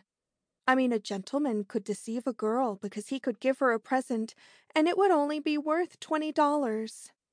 So when Mr. Eisman comes to Paris next week, if he wants to make me a present, I will make him take me along with him, because he really is quite an inveterate bargain hunter at heart. So the gentleman at the jewelry store said that quite a lot of famous girls in Paris had imitations of all their jewelry, and they put the jewelry in the safe, and they really wore the imitations, so they could wear it and have a good time. But I told him I thought that any girl who was a lady would not even think of having such a good time, that she did not remember to hang on to her jewelry. So then we went back to the Ritz and unpacked our trunks, with the aid of a really delightful waiter who brought us up some delicious luncheon and who is called Leon and who speaks English almost like an American and who Dorothy and I talked to quite a lot. So Leon said that we ought not to stay around the Ritz all of the time, but we really ought to see Paris. So Dorothy said she would go down in the lobby and meet some gentleman to show us Paris. So, in a couple of minutes, she called up on the telephone from the lobby, and she said, "I have got a French bird down here who is a French title nobleman, who is called a viscount, so come on down." So I said, "How did a Frenchman get into the Ritz?" So Dorothy said, "He came in to get out of the rain, and he has not noticed that it is stopped." So I said, "I suppose you have picked up something without taxi fare, as usual. Why did you not get an American gentleman who always have money?" So Dorothy said she thought a French gentleman had ought to know Paris better. So I said, "He does not even know it is not raining." But I went down. So the Viscount was really delightful after all. So then we rode around, and we saw Paris, and we saw how divine it really is. I mean, the Eiffel Tower is divine. And it is much more educational than the London Tower, because you cannot even see the London Tower if you happen to be 2 blocks away. But when a girl looks at the Eiffel Tower, she really knows she is looking at something, and it would even be very difficult not to notice the Eiffel Tower. So then we went to a place called the Madrid to tea, and it really was divine. I mean, we saw the Dolly sisters, and Pearl White, and Mrs. Corey, and Mrs. Nash all over again. Then we went to dinner, and then we went to Montmartre, and it really was divine, because we saw them all over again. I mean, in Montmartre, they have genuine American jazz bands, and quite a lot of New York people, which we knew, and you really would think you were in New York, and it was divine. So we came back to the Ritz quite late.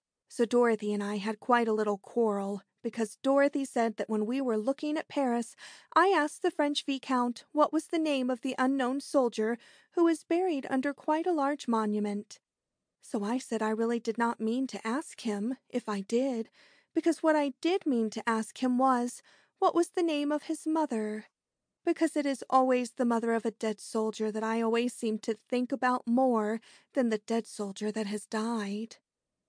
So the French Viscount is going to call up in the morning, but I am not going to see him again, because French gentlemen are really quite deceiving. I mean, they take you to quite cute places, and they make you feel quite good about yourself, and you really seem to have a delightful time.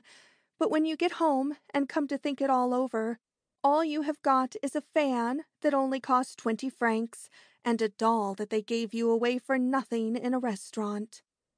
I mean, a girl has to look out in Paris, or she would have such a good time in Paris that she would not get anywheres.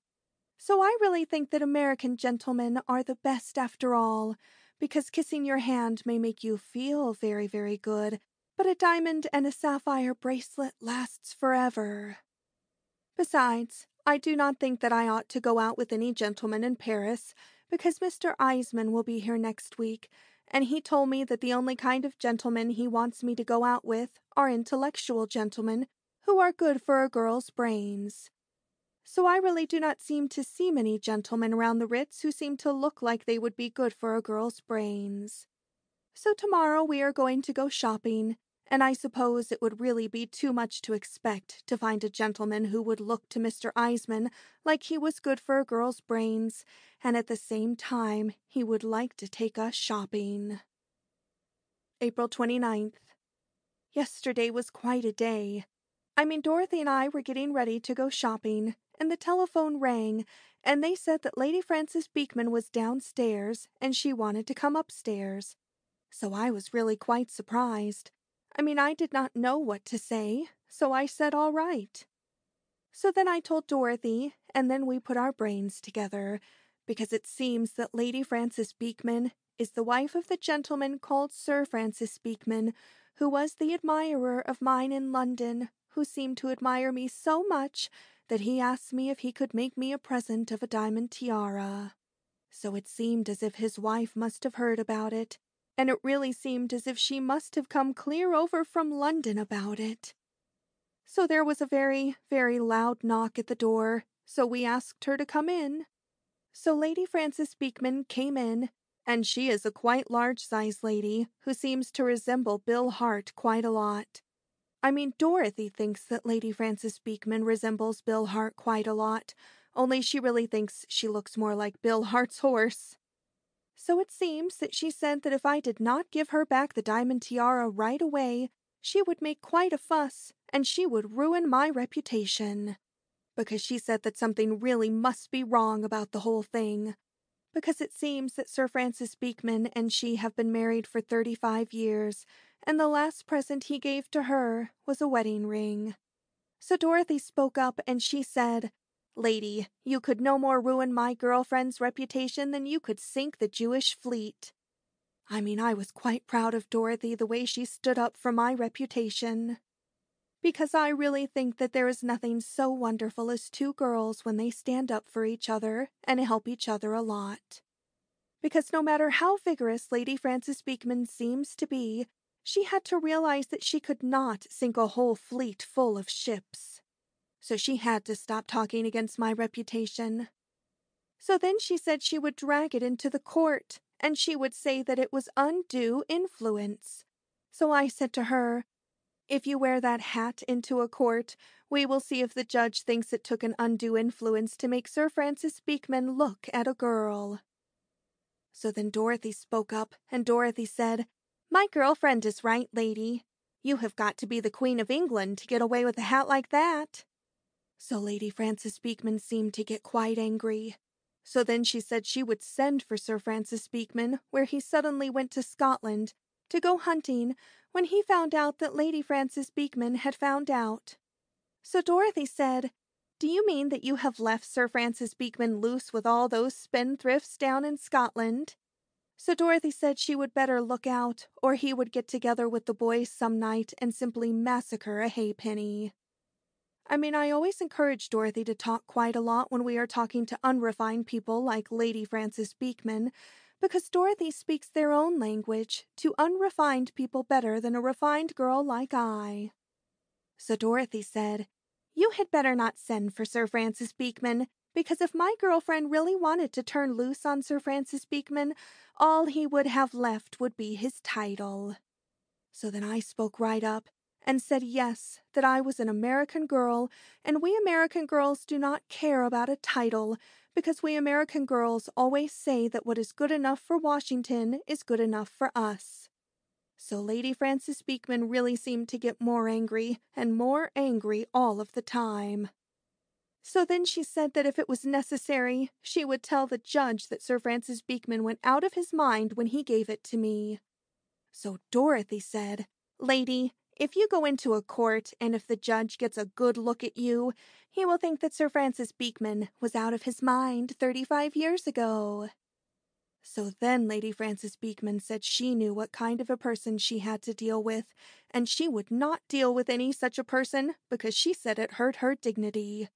So Dorothy said, "Lady, if we hurt your dignity like you hurt our eyesight, I hope for your sake you are a Christian Science." So that seemed to make Lady Frances Beekman angry. So she said she would turn it all over to her solicitor. So when she went out, she tripped over quite a long train, which she had on her skirt, and nearly fell down. So Dorothy leaned out of the door, and Dorothy called down the hall and said, "Take a tuck in that skirt, Isabel. It's 1925. So I really felt quite depressed, because I felt as if our whole morning was really very unrefined, just because we had to mix with such an unrefined lady as Lady Frances Beekman. April 30th. So sure enough, yesterday morning Lady Frances Beekman's solicitor came. Only he really was not a solicitor, but his name was on a card, and it seems his name is Mons Brossard. And it seems that he is an advocate, because an advocate is a lawyer in the French language. So Dorothy and I were getting dressed, and we were in our negligee as usual, when there was quite a loud knock on the door, and before we could even say come in, he jumped right into the room. So it seems that he is of French extraction. I mean, Lady Frances Beekman's solicitor can really squeal just like a taxi driver. I mean, he was squealing quite loud when he jumped into the room, and he kept right on squealing. So Dorothy and I rushed into the parlor, and Dorothy looked at him, and Dorothy said, "This town has got to stop playing jokes on us every morning," because our nerves could not stand it. So Mons Brossard handed us his card, and he squealed, and he really waved his arm in the air quite a lot. So Dorothy said he gives quite a good imitation of the Moulin Rouge, which is really a red windmill. Only Dorothy said he makes more noise, and he runs on his own wind. So we stood and watched him for quite a long time, but he seemed to get quite monotonous after quite a long while, because he was always talking in French, which really means nothing to us. So Dorothy said, "Let's see if 25 francs will stop him, because if 5 francs will stop a taxi driver, 25 francs ought to stop an advocate," because he was making about 5 times as much noise as a taxi driver, and 5 times 5 is 25. So as soon as he heard us start in to talk about francs, he seemed to calm down quite a little. So Dorothy got out her pocketbook, and she gave him 25 francs. So then he stopped squealing, and he put it in his pocket, and then he got out quite a large-size handkerchief with purple elephants on it, and he started in to cry. So Dorothy really got discouraged, and she said, look here, you have given us quite an amusing morning, but if you keep that up much longer, wet or dry, out you go." So then he started in to pointing at the telephone, and he seemed to want to use the telephone, and Dorothy said, "If you think you can get a number over that thing, go to it, but as far as we have found out, it is a wall bracket." So then he started in to telephone, so Dorothy and I went about our business to get dressed. So when he finished telephoning, he kept running to my door, and then he kept running to Dorothy's door, and he kept on crying and talking a lot, but he seemed to have lost all of his novelty to us, so we paid no more attention to him. So finally there was another loud knock on the door, so we heard him rush to the door, so we both went into the parlor to see what it was, and it really was a sight, because it was another Frenchman. So the new Frenchman rushed in, and he yelled "Papa," and he kissed him. So it seems that it was his son, because his son is really his papa's partner in the advocate business. So then his papa talked quite a lot, and then he pointed at I and Dorothy. So then his son looked at us, and then his son let out quite a large-sized squeal, and he said in French, "Mais papa, elles sont charmants." So it seems he was telling his papa in French that we were really charming. So then Mons Brossard stopped crying, and put on his glasses, and took a good look at us. So then his son put up the window shade, so his papa could get a better look at us. And when his papa had finished looking at us, he really became delighted. So he became all smiles, and he pinched our cheeks, and he kept saying charmant all of the time, because charmant means charming in the French language.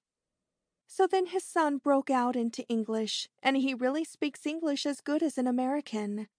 So then he told us his papa telephoned for him to come over, because we did not seem to understand what his papa was saying to us. So it seems that Mons Brossard had been talking to us in English all of the time, but we did not seem to understand his kind of English. So Dorothy said, "If what your papa was talking in was English, I could get a gold medal for my Greek." So then his son told his papa, and his papa laughed very, very loud, and he pinched Dorothy's cheek, and he was very delighted, even if the joke was on him. So then Dorothy and I asked his son what he was saying when he was talking to us in English, and his son said he was telling us all about his client, Lady Frances Beekman. So then we asked his son why his papa kept crying. So then his son said his papa kept crying because he was thinking about Lady Frances Beekman. So Dorothy said, "If he cries when he thinks about her, what does he do when he looks at her?" So then his son explained to his papa what Dorothy said. So then Mons Brossard laughed very, very loud. So then he kissed Dorothy's hand. So he said after that we would all really have to have a bottle of champagne. So he went to the telephone and ordered a bottle of champagne. So then his son said to his papa, "Why do we not ask the charming ladies to go out to Fontainebleau today?" So his papa said it would be charming. So then I said, "How are we going to tell you gentlemen apart? Because if it is the same in Paris as it is in America, you would both seem to be Monsieur Brossard." So then we got the idea to call them by their first name. So it seems that his son's name is Louis. So Dorothy spoke up and said, "I hear that they number all of you Louis over here in Paris." Because a girl is always hearing someone talk about Louis the 16th, who seemed to be in the antique furniture business. I mean, I was surprised to hear Dorothy get so historical, so she may really be getting educated in spite of everything. But Dorothy told Louis he need not try to figure out his number, because she got it the minute she looked at him. So it seems his papa's name is Robert, which means Robert in French. So Dorothy started in to think about her 25 francs, and she said to Robert, "Your mother certainly knew her grammar when she called you that."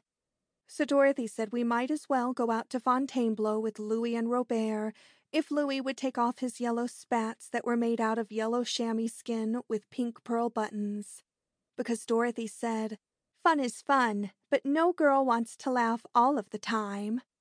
So Louis is really always anxious to please, so he took off his spats. But when he took off his spats, we saw his socks. And when we saw his socks, we saw that they were Scotch plaid with small-size rainbows running through them.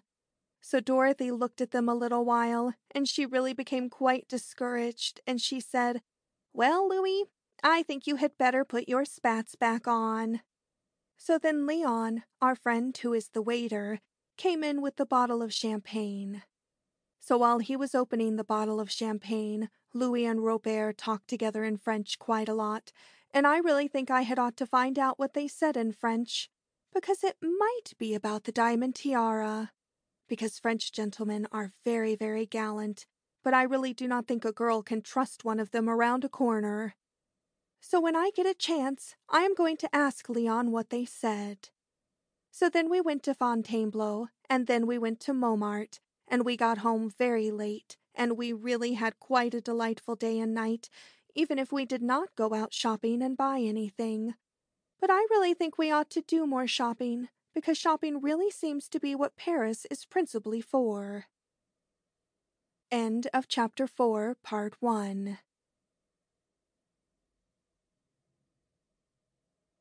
So it seems that they said in French that we seemed to attract them very, very much, because they really thought that we were very charming, and they had not met girls that were so charming in quite a long time. So it seems that they said they would ask us out a lot, and that they would charge up all the bills to Lady Frances Beekman, because they would watch for their chance, and they would steal the diamond tiara. So then they said that even if they could not steal it from us, we were really so charming that it would be delightful to go around with us, even if they could not steal from us. So no matter what happens, they really could not lose. Because it seems that Lady Frances Beekman would be glad to pay all the bills when they told her they had to take us out a lot so they could watch for their chance and steal it. Because Lady Frances Beekman is the kind of a wealthy lady that does not spend money on anything else, but she will always spend money on a lawsuit. And she really would not mind spending the money, because it seems that something either I or Dorothy said to Lady Frances Beekman seemed to make her angry. So then I decided it was time to do some thinking, and I really thought quite a lot. So I told Dorothy I thought I would put the real diamond tiara in the safe at the Ritz, and then I would buy an imitation of a diamond tiara at the jewelry store that has the imitations that are called paste. So then I would leave the imitation of the diamond tiara lying around so Louis and Robert could see how careless I seemed to be with it, so then they would get full of encouragement. So when we go out with Louis and Robert, I could put it in my handbag, and I could take it with me so Louis and Robert could always feel that the diamond tiara was within reach. So then Dorothy and I could get them to go shopping, and we could get them to spend quite a lot, and every time they seemed to get discouraged, I could open my handbag and let them get a glimpse of the imitation of a diamond tiara, and they would become more encouraged, and then they would spend some more money. Because I even might let them steal it at the last, because they were really charming gentlemen after all, and I really would like to help Louis and Robert. I mean, it would be quite amusing for them to steal it for Lady Frances Beekman, and she would have to pay them quite a lot. And then she would find out it was only made out of paste after all. Because Lady Frances Beekman has never seen the real diamond tiara, and the imitation of a diamond tiara would really deceive her. At least until Louis and Robert got all of their money for all of the hard work they did. I mean, the imitation of a diamond tiara would only cost about $65. And what is $65 if Dorothy and I could do some delightful shopping and get some delightful presents that would even seem more delightful when we stop to realize that Lady Frances Beekman paid for them? And it would teach Lady Frances Beekman a lesson not to say what she said to two American girls like I and Dorothy, who were all alone in Paris and had no gentleman to protect them. So when I got through telling Dorothy what I thought up, Dorothy looked at me, and she really said she thought my brains were a miracle. I mean, she said my brains reminded her of a radio because you listen to it for days and days and you get discouraged. And just when you are getting ready to smash it, something comes out that is a masterpiece.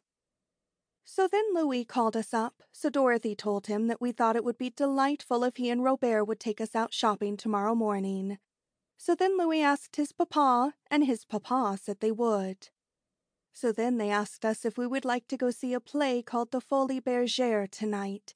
So he said that all of the French people who live in Paris are always delighted to have some Americans, so it will give them an excuse to go to the Folies Bergère. So we said we would go. So now Dorothy and I are going out shopping to buy the imitation of a diamond tiara, and we are going out window shopping to pick out where we would like Louis and Robert to take us shopping tomorrow. So I really think that everything always works out for the best, because after all, we really need some gentlemen to take us around until Mr. Eisman gets to Paris, and we could not go around with any really attractive gentlemen, because Mr. Eisman only wants me to go out with gentlemen that have brains. So I said to Dorothy that, even if Louis and Robert do not look so full of brains, we could tell Mr. Eisman that all we were learning from them was French. So even if I have not seemed to learn French yet, I have really almost learned to understand Robert's English, so when Robert talks in front of Mr. Eisman and I seem to understand what he is saying, Mr. Eisman will probably think I know French. May 2nd. So last night we went to the Folies Bergère, and it really was divine. I mean, it was very, very artistic because it had girls in it that were in the nude. So one of the girls was a friend of Louis, and he said that she was a very, very nice girl, and that she was only 18 years of age. So Dorothy said, "She is slipping it over on you, Louis, because how could a girl get such dirty knees and only 18 years?" So Louis and Robert really laughed very, very loud. I mean, Dorothy was very unrefined at the Folies Bergère, but I always think that when girls are in the nude, it is very artistic, and if you have artistic thoughts, you think it is beautiful, and I really would not laugh in an artistic place like the Folies Bergère. So I wore the imitation of a diamond tiara to the Folies Bergère. I mean, it really would deceive an expert, and Louis and Robert could hardly take their eyes off of it. But they did not really annoy me because I had it tied on very, very tight. I mean, it would be fatal if they got the diamond tiara before Dorothy and I took them shopping a lot.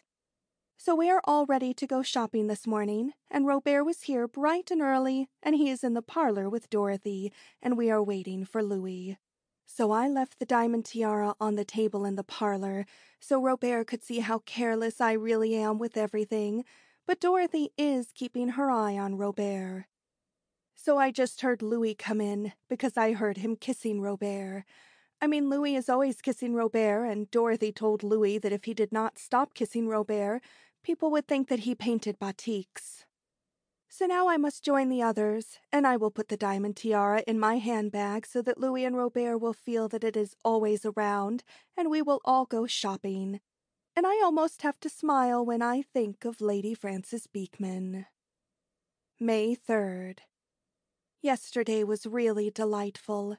I mean, Louis and Robert bought Dorothy and I some delightful presents, but then they began to run out of all the francs they had with them, so they began to get discouraged. But just as soon as they began to get discouraged, I gave Robert my handbag to hold while I went to the fitting room to try on a blouse. So he was cheered up quite a lot, but of course Dorothy stayed with them and kept her eye on Robert, so he did not get a chance. But it really cheered him up quite a lot to even hold it. So after all their francs were gone, Robert said he would have to telephone to someone. So I suppose he telephoned to Lady Frances Beekman, and she must have said all right, because Robert left us at a place called the Café de la Paix, because he had to go on an errand, and when he came back from his errand, he seemed to have quite a lot more francs. So then they took us to luncheon, so after that luncheon we could go out shopping some more.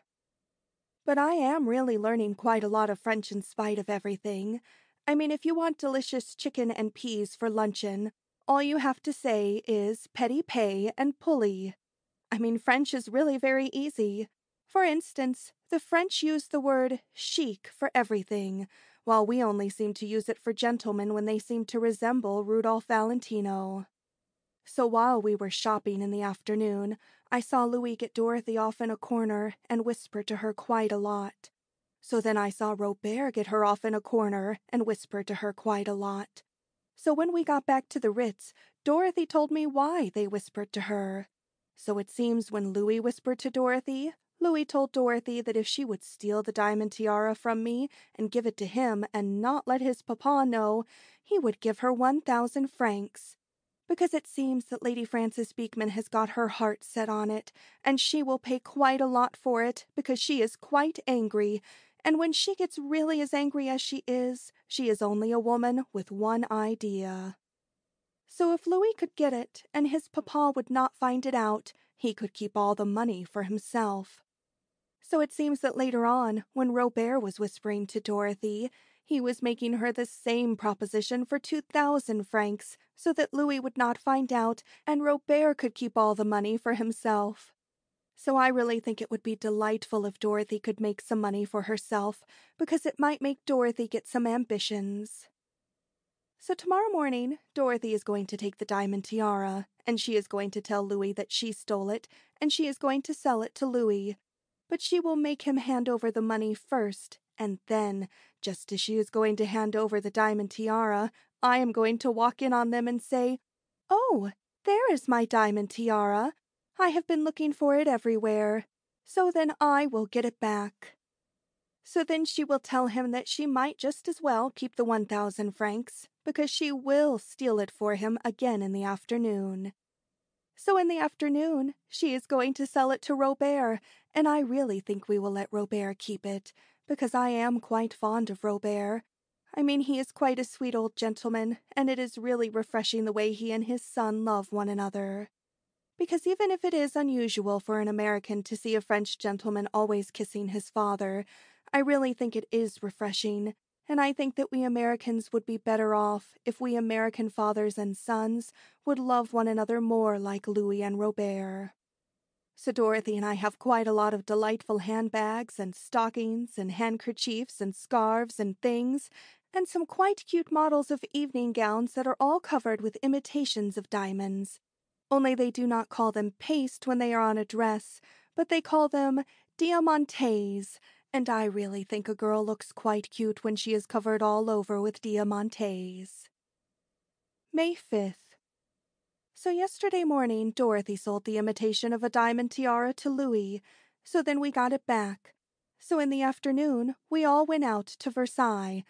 Louis and Robert were quite delighted not to go shopping anymore, so I suppose that Lady Frances Beekman really thinks that there is a limit to almost everything. So I took Louis for a walk at Versailles so that Dorothy would have a chance to sell it to Robert. So then she sold it to Robert. So then he put it in his pocket. But when we were coming home, I got to thinking things over, and I really got to thinking that an imitation of a diamond tiara was quite a good thing to have after all.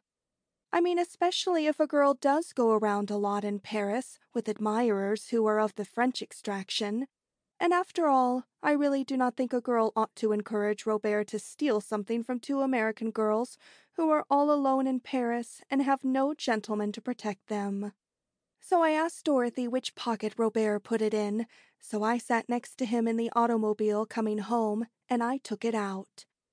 So we were in quite a quaint restaurant for dinner when Robert put his hand in his pocket, and then he started to squeal once more.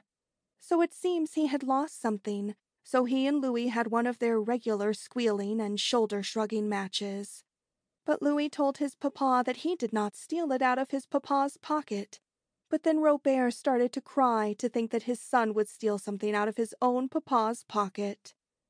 So after Dorothy and I had had about all we could stand, I told them all about it. I really felt sorry for Robert, so I told him not to cry anymore, because it was nothing but paste after all. So then I showed it to them. So then Louis and Robert looked at Dorothy and I, and they really held their breath.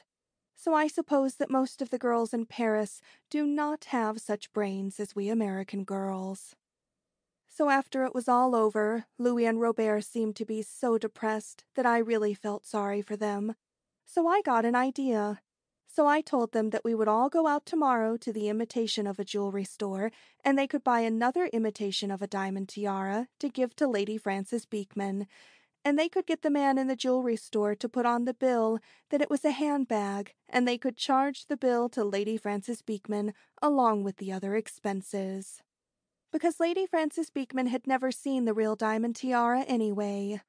So Dorothy spoke up, and Dorothy said that as far as Lady Frances Beekman would know about diamonds, you could nick off a piece of ice and give it to her, only it would melt. So then Robert looked at me, and he reached over and kissed me on the forehead in a way that was really full of reverence. So then we had quite a delightful evening. Because we all seemed to understand one another. Because after all, Dorothy and I could really have a platonic friendship with gentlemen like Louis and Robert. There seems to be something common between us, especially when we all get to thinking about Lady Frances Beekman.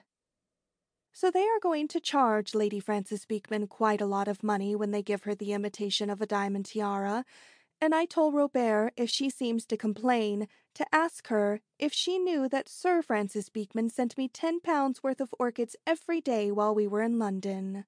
So that would make her so angry that she would be glad to pay almost anything to get the diamond tiara.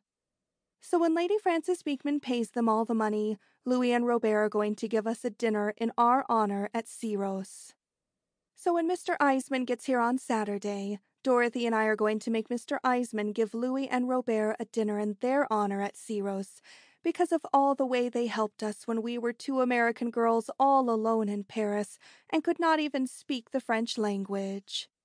So Louis and Robert asked us to come to a party at their sister's house today, but Dorothy says we had better not go because it is raining, and we both have brand new umbrellas that are quite cute, and Dorothy says she would not think of leaving a brand new umbrella in a French ladies' hall, and it is no fun to hang on to an umbrella all the time you are at a party.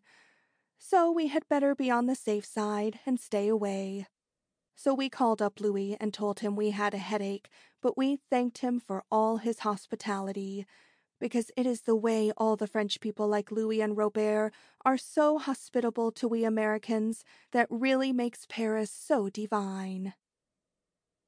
End of Chapter 4, Part 2.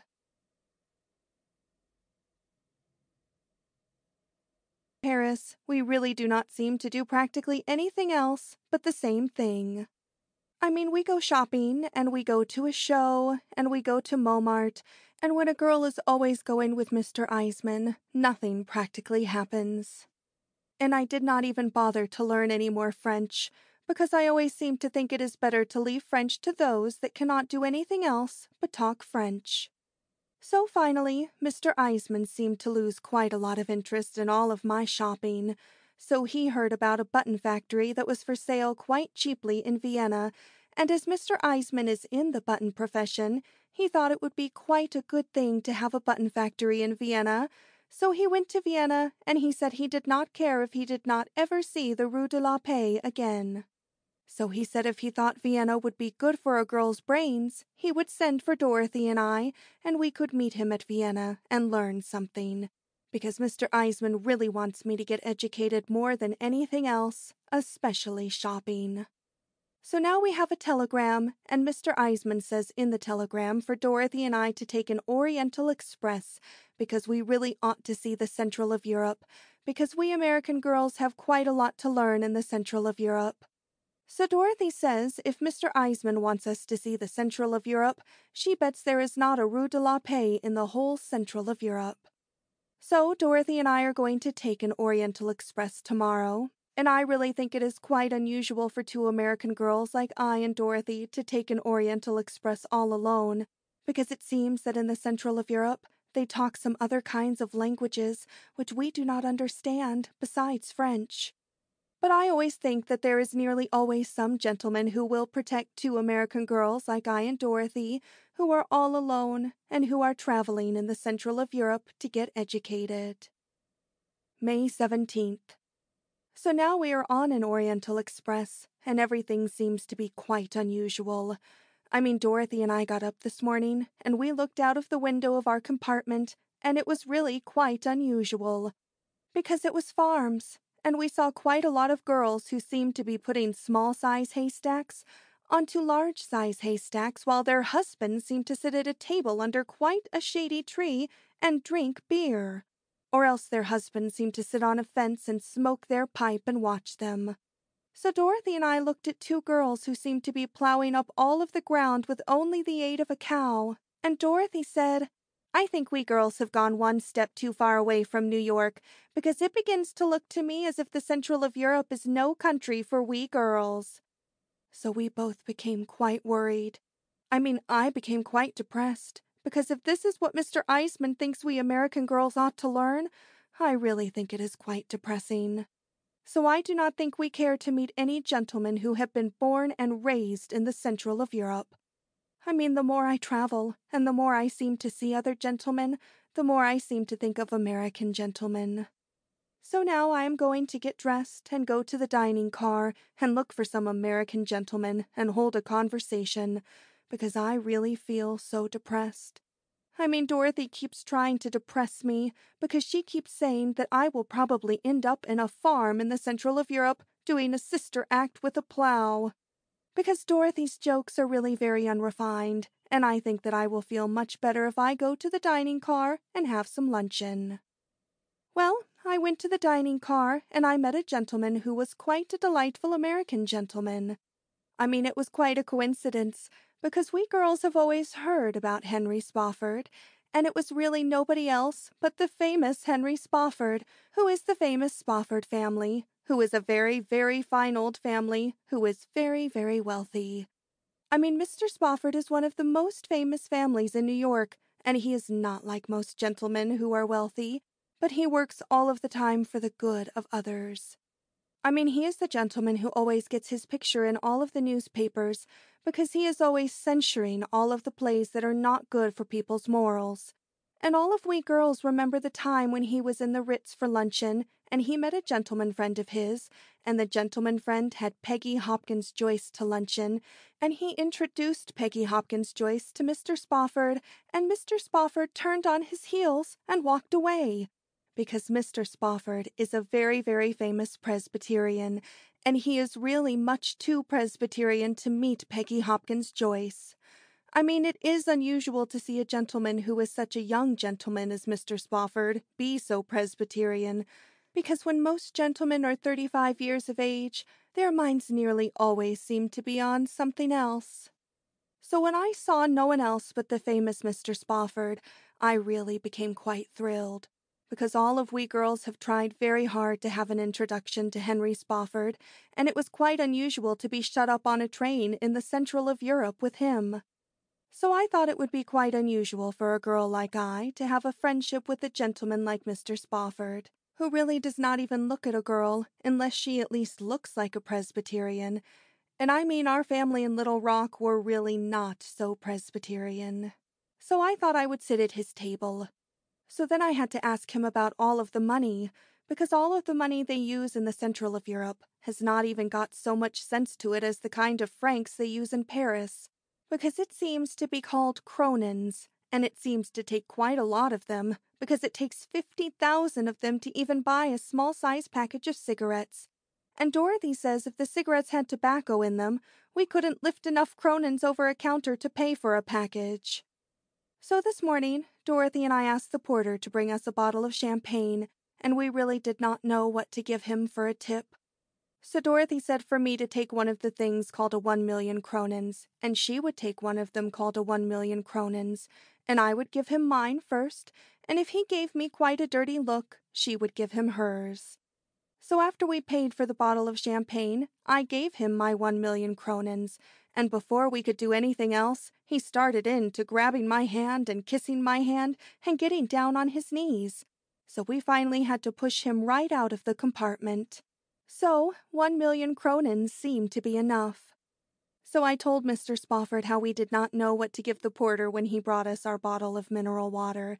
So then I asked him to tell me all about all of the money, because I told him I always seemed to think that a penny earned was a penny saved.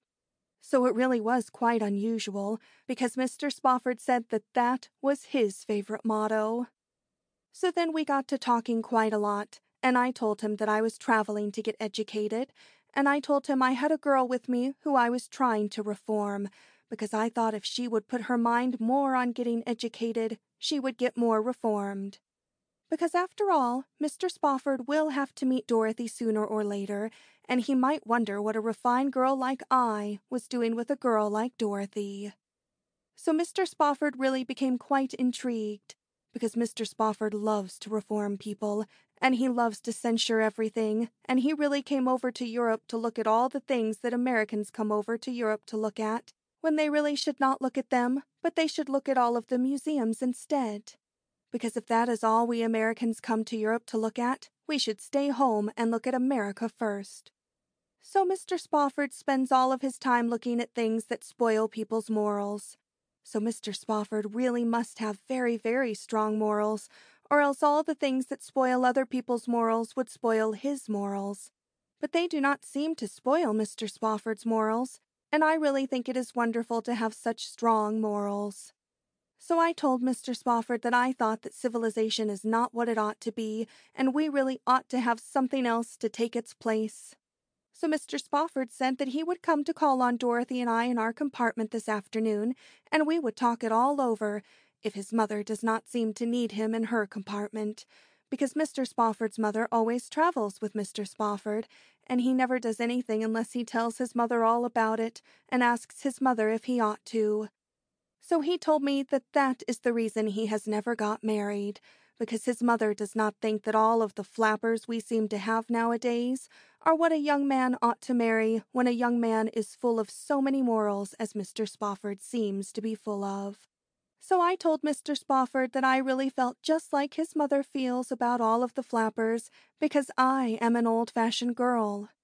So then I got to worrying about Dorothy quite a lot, because Dorothy is really not so old-fashioned, and she might say something in front of Mr. Spofford that might make Mr. Spofford wonder what such an old-fashioned girl as I was doing with such a girl as Dorothy. So I told him how I was having quite a hard time reforming Dorothy, and I would like to have him meet Dorothy, so he could tell me if he really thinks I am wasting quite a lot of time trying to reform a girl like Dorothy. So then he had to go to his mother. So I really hope that Dorothy will act more reformed than she usually acts in front of Mr. Spofford. Well, Mr. Spofford just left our compartment, So he really came to pay a call on us after all. So Mr. Spofford told us all about his mother, and I was really very, very intrigued, because if Mr. Spofford and I become friendly, he is the kind of gentleman that always wants a girl to meet his mother. I mean, if a girl gets to know what kind of a mother a gentleman's mother is like, she really knows more what kind of a conversation to use on a gentleman's mother when she meets her. Because a girl like I is really always on the verge of meeting gentlemen's mothers. But such an unrefined girl as Dorothy is really not the kind of girl that ever meets gentlemen's mothers. So Mr. Spofford says his mother has to have him take care of her quite a lot, because Mr. Spofford's mother's brains have never really been so strong. Because it seems his mother came from such a very fine old family that even when she was quite a small-sized child, she had to be sent to a school that was a special school for people of very fine old families who had to have things very easy on their brain. So she still has to have things very easy on her brain, so she has a girl who is called her companion, who goes with her everywhere, who is called Miss Chapman. Because Mr. Spofford says that there is always something new going on in the world which they did not get a chance to tell her about at the school. So now Miss Chapman keeps telling her instead. Because how would she know what to think about such a new thing as a radio, for instance, if she did not have a Miss Chapman to tell her what it was, for instance? So Dorothy spoke up, and Dorothy said, "What a responsibility that girl has got on her shoulders. For instance, what if Miss Chapman told her a radio was something to build a fire in, and she would get cold some day and stuff it full of papers and light it?" But Mr. Spofford told Dorothy that Miss Chapman would never make such a mistake, because he said that Miss Chapman came from a very, very fine old family herself, and she had a very fine brain. So Dorothy said, "If she really has got such a fine brain, I bet her fine old family once had an iceman who could not be trusted." So Mr. Spofford and I did not pay any more attention to Dorothy, because Dorothy really does not know how to hold a conversation.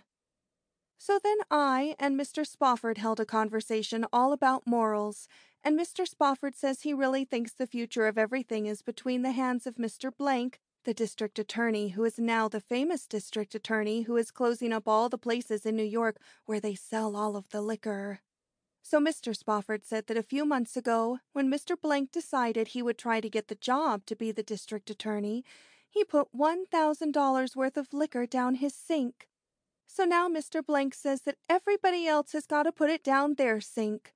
So Dorothy spoke up, and Dorothy said, "If he poured $1,000 worth down his sink to get himself $1,000,000 worth of publicity and a good job, when we pour it down our sink, what do we get?" But Mr. Spofford is too brainy a gentleman to answer any such a foolish question. So he gave Dorothy a look that was full of dignity, and he said he would have to go back to his mother. So I was really quite angry at Dorothy. So I followed Mr. Spofford down the hall of the railway train, and I asked Mr. Spofford if he thought I was wasting quite a lot of time reforming a girl like Dorothy. So Mr. Spofford thinks I am, because he really thinks a girl like Dorothy will never have any reference. So I told Mr. Spofford I had wasted so much time on Dorothy, it would really break my heart to be a failure. So then I had tears in my eyes. So Mr. Spofford is really very, very sympathetic, because when he saw that I did not have any handkerchief, he took his own handkerchief and he dried up all of my tears. So then he said he would help me with Dorothy quite a lot and get her mind to running on things that are more educational. So then he said he thought that we ought to get off the train at a place called Munich, because it was very full of art, which they call Kunst in Munich, which is very, very educational. So he said he and Dorothy and I would get off of the train in Munich, because he could send his mother right on to Vienna with Miss Chapman, because every place always seems to look alike to his mother anyway. So we are all going to get off the train at Munich, and I can send Mr. Eisman a telegram when nobody is looking, because I really do not think I will tell Mr. Spofford about Mr. Eisman, because after all, their religions are different, and when two gentlemen have such different religions, they do not seem to have so much to get congenial about. So I can telegraph Mr. Eisman that Dorothy and I thought we would get off the train at Munich to look at all of the art. So then I went back to Dorothy, and I told Dorothy if she did not have anything to say in the future, to not say it. Because even if Mr. Spofford is a fine old family, and even if he is very Presbyterian, I and he could really be friendly after all, and talk together quite a lot. I mean, Mr. Spofford likes to talk about himself quite a lot, so I said to Dorothy, it really shows that, after all, he is just like any other gentleman. But Dorothy said she would demand more proof than that. So Dorothy says she thinks that maybe I might become quite friendly with Mr. Spofford, and especially with his mother, because she thinks his mother and I have quite a lot in common. But she says if I ever bump into Miss Chapman, she thinks I will come to a croaker, because Dorothy saw Miss Chapman when she was at a luncheon, and Dorothy says Miss Chapman is the kind of a girl that wears a collar and a tie even when she is not on horseback. And Dorothy said it was the look that Miss Chapman gave her at luncheon that really gave her the idea about the Iceman. So Dorothy says she thinks Miss Chapman has got 3/3 of the brains of that trio of Jeegans, because Jeegans is the slang word that Dorothy has thought up to use on people who are society people, because Dorothy says she thinks any gentleman with Mr. Spofford's brains ought to spend his time putting nickels into an electric piano, but I did not even bother to talk back at such a girl as Dorothy. So now we must get ready to get off the train when the train gets to Munich, so that we can look at all of the Kunst in Munich. May 19th. Well, yesterday Mr. Spofford and I and Dorothy got off the train at Munich to see all the Kunst in Munich. But you only call it Munich when you are on the train, because as soon as you get off of the train, they seem to call it München. So you really would know that München was full of Kunst, because in every case that you would not know it, they have painted the word Kunst in large-size black letters on everything in München, and you cannot even see a boots-black stand in München that is not full of Kunst. So Mr. Spofford said that we really ought to go to the theater in München, because even the theater in München was full of Kunst.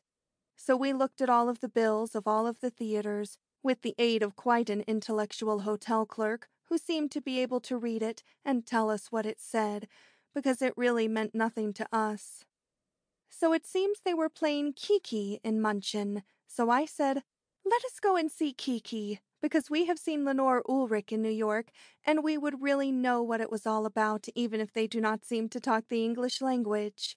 So then we went to the Kunst Theater.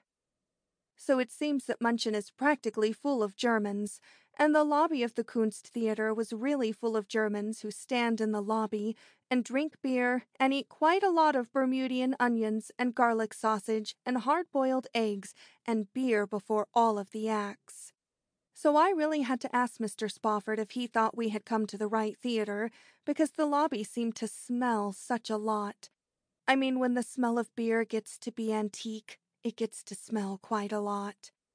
But Mr. Spofford seemed to think that the lobby of the Kunst Theater did not smell any worse than all of the other places in Munich.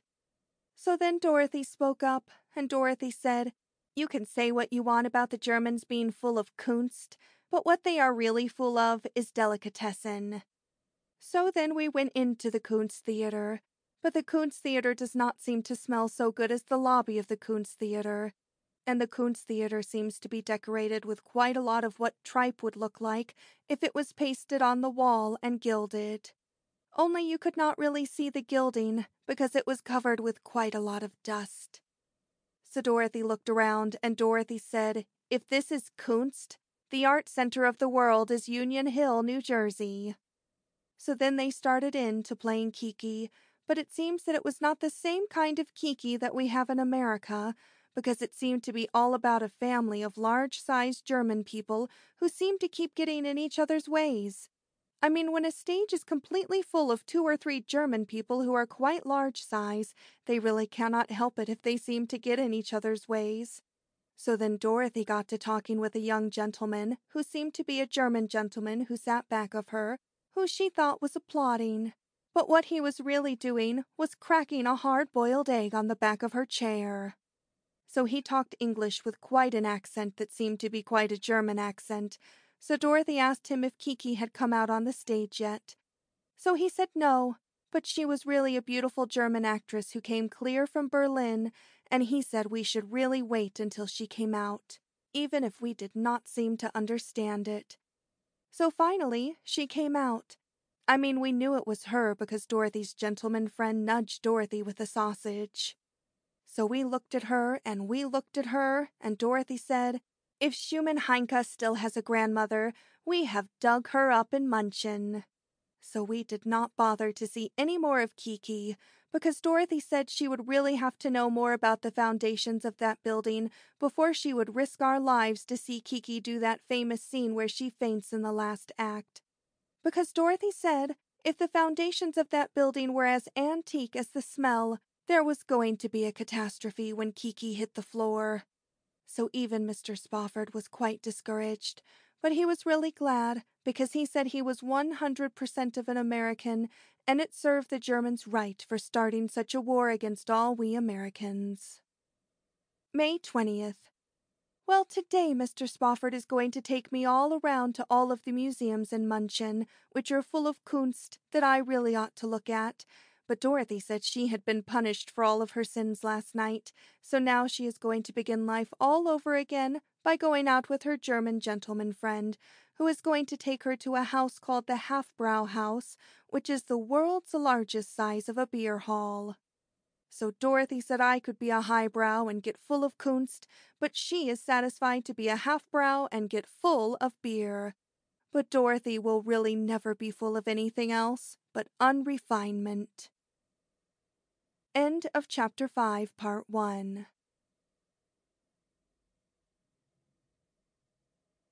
Whole day going through all of the museums in Munchen, but I am really not even going to think about it. Because when something terrible happens to me, I always try to be a Christian Science, and I simply do not even think about it. But I deny that it ever happened, even if my feet do seem to hurt quite a lot. So even Dorothy had quite a hard day in Munchen, because her German gentleman friend, who is called Rudolph, came for her at 11 o'clock to take her to breakfast. But Dorothy told him that she had had her breakfast. But her gentleman friend said that he had had his first breakfast too, but it was time for his second. So he took Dorothy to the Half-Brow House, where everybody eats white sausages and pretzels and beer at 11 o'clock. So after they had their white sausages and beer, he wanted to take her for a ride, but they could only go a few blocks, because by then it was time for luncheon. So they ate quite a lot of luncheon, and then he bought her a large-size box of chocolates that were full of liqueurs, and took her to the matinee. So after the first act, Rudolph got hungry, and they had to go and stand in the lobby and have some sandwiches and beer. But Dorothy did not enjoy the show very much, and so after the second act, Rudolph said they would leave because it was time for tea anyway. So after quite a heavy tea, Rudolph asked her to dinner, and Dorothy was too overcome to say no. So after dinner, they went to a beer garden for beer and pretzels. But finally Dorothy began to come to, and she asked him to take her back to the hotel. So Rudolph said he would, but they had better have a bite to eat first. So today, Dorothy really feels just as discouraged as I seem to feel, only Dorothy is not a Christian Science, and all she can do is suffer. But, in spite of all my Christian Science, I am really beginning to feel quite discouraged about Vienna. I mean, Mr. Eisman is in Vienna, and I do not see how I can spend quite a lot of time with Mr. Eisman, and quite a lot of time with Mr. Spofford, and keep them from meeting one another. Because Mr. Spofford might not seem to understand why Mr. Eisman seems to spend quite a lot of money to get me educated. And Dorothy keeps trying to depress me about Miss Chapman, because she says she thinks that when Miss Chapman sees I and Mr. Spofford together, she thinks that Miss Chapman will cable for the family's favorite lunacy expert. So I have got to be as full of Christian Science as I can, and always hope for the best. May 25th. So far everything has really worked out for the best, because Mr. Eisman is very, very busy all day with the button profession, and he tells me to run around with Dorothy all day. So I and Mr. Spofford run around all day. So then I tell Mr. Spofford that I really do not care to go all of the places that you go to at night, but I will go to bed and get ready for tomorrow instead.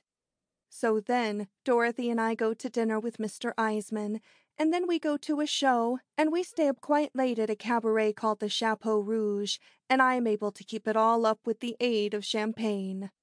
So if we keep our eye out for Mr. Spofford, and do not all bump into one another when he is out looking at things that we Americans really should not look at, it will all work out for the best.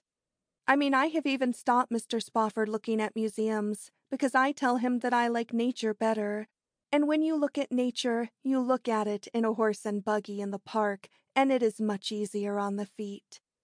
So now he is beginning to talk about how he would like me to meet his mother, so everything really seems for the best after all. But I have quite a hard time with Mr. Eisman at night. I mean, at night, Mr. Eisman is in quite a state, because every time he makes an engagement about the button factory, it is time for all the gentlemen in Vienna to go to the coffee house and sit. Or else every time he makes an engagement about the button factory, some Viennese gentleman gets the idea to have a picnic, and they all put on short pants and bare knees, and they all put a feather in their hat, and they all walk to the Tyrol. So it really discourages Mr. Eisman quite a lot. But if anyone ought to get discouraged, I think that I ought to get discouraged, because after all, when a girl has had no sleep for a week, a girl cannot help it if she seems to get discouraged. May 27th. Well, finally I broke down, and Mr. Spofford said that he thought a little girl like I, who was trying to reform the whole world, was trying to do too much, especially beginning on a girl like Dorothy. So he said there was a famous doctor in Vienna called Dr. Freud, who could stop all of my worrying, because he does not give a girl medicine, but he talks you out of it by psychoanalysis. So yesterday he took me to Dr. Freud. So Dr. Freud and I had quite a long talk in the English language. So it seems that everybody seems to have a thing called inhibitions, which is when you want to do a thing and you do not do it. So then you dream about it instead. So Dr. Freud asked me what I seem to dream about. So I told him that I never really dream about anything. I mean, I use my brain so much in the daytime that at night they do not seem to do anything else but rest. So Dr. Freud was very, very surprised at a girl who did not dream about anything. So then he asked me about all my life. I mean, he is very, very sympathetic, and he seems to know how to draw a girl out quite a lot. I mean, I told him things that I really would not even put in my diary. So then he seemed very, very intrigued at a girl who always seemed to do everything she wanted to do. So he asked me if I really never wanted to do a thing that I did not do. For instance, did I ever want to do a thing that was really violent, for instance? Did I ever want to shoot someone, for instance? So then I said I had, but the bullet only went in Mr. Jennings' lung and came right out again. So then Dr. Freud looked at me, and he said he did not really think it was possible. So then he called in his assistants, and he pointed at me and talked to his assistants quite a lot in the Viennese language. So then his assistants looked at me, and it really seemed as if I was quite a famous case. So then Dr. Freud said that all I needed was to cultivate a few inhibitions and get some sleep. May 29th. Things are really getting to be quite a strain, because yesterday Mr. Spofford and Mr. Eisman were both in the lobby of the Bristol Hotel, and I had to pretend not to see both of them. I mean, it is quite an easy thing to pretend not to see one gentleman, but it is a quite hard thing to pretend not to see two gentlemen. So something has really got to happen soon, or I will have to admit that things seem to be happening that are not for the best. So this afternoon, Dorothy and I had an engagement to meet Count Salm for tea at 4 o'clock, only you do not call it tea at Vienna, but you seem to call it Yowzer, and you do not drink tea at Vienna, but you drink coffee instead. I mean, it is quite unusual to see all of the gentlemen at Vienna stop work to go to Yowzer about 1 hour after they have all finished their luncheon. But time really does not seem to mean so much to Viennese gentlemen, except time to get to the coffee house, which they all seem to know by instincts. or else they really do not seem to mind if they make a mistake and get there too early. Because Mr. Eisman says that when it is time to attend to the button profession, they really seem to lose all of their interest until Mr. Eisman is getting so nervous he could scream. So we went to Dymel's and met Count Salm, but while we were having yowzer with Count Salm, we saw Mr. Spofford's mother come in with her companion, Miss Chapman, and Miss Chapman seemed to look at me quite a lot and talk to Mr. Spofford's mother about me quite a lot. So I became quite nervous, because I really wished that we were not with Count Salm. I mean, it has been quite a hard thing to make Mr. Spofford think I am trying to reform Dorothy. But if I had to try to make him think that I was trying to reform Count Salm, he might begin to think that there is a limit to almost everything. So Mr. Spofford's mother seems to be deaf, because she seems to use an ear trumpet, and I really could not help overhearing quite a lot of words that Miss Chapman was using on me, even if it is not such good etiquette to overhear people. So Miss Chapman seemed to be telling Mr. Spofford's mother that I was a creature, and she seemed to be telling her that I was the real reason why her son seemed to be so full of nothing but neglect lately. So then Mr. Spofford's mother looked at me, even if it was not such good etiquette to look at a person. And Miss Chapman kept right on talking to Mr. Spofford's mother, and I heard her mention Willie Gwynn, and I think that Miss Chapman has been making some inquiries about me, and I really think that she has heard about the time when all of the family of Willie Gwynn had quite a long talk with me and persuaded me not to marry Willie Gwynn for $10,000. So I really wish Mr. Spofford would introduce me to his mother before she gets to be full of quite a lot of prejudice, because one thing seems to be piling up on top of another thing until I am almost on the verge of getting nervous, and I have not had any time yet to do what Dr. Freud said a girl ought to do. So tonight I am going to tell Mr. Eisman that I have got to go to bed early, so then I can take quite a long ride with Mr. Spofford and look at nature, and he may say something definite, because nothing makes gentlemen get so definite as looking at nature when it is moonlight. May 30th. Well, last night Mr. Spofford and I took quite a long ride in the park, but they do not call it a park in the Viennese language, but they call it a prater. So a prater is really divine, because it is just like Coney Island, but at the same time it is in the woods, and it is practically full of trees, and it has quite a long road for people to take rides on in a horse and buggy.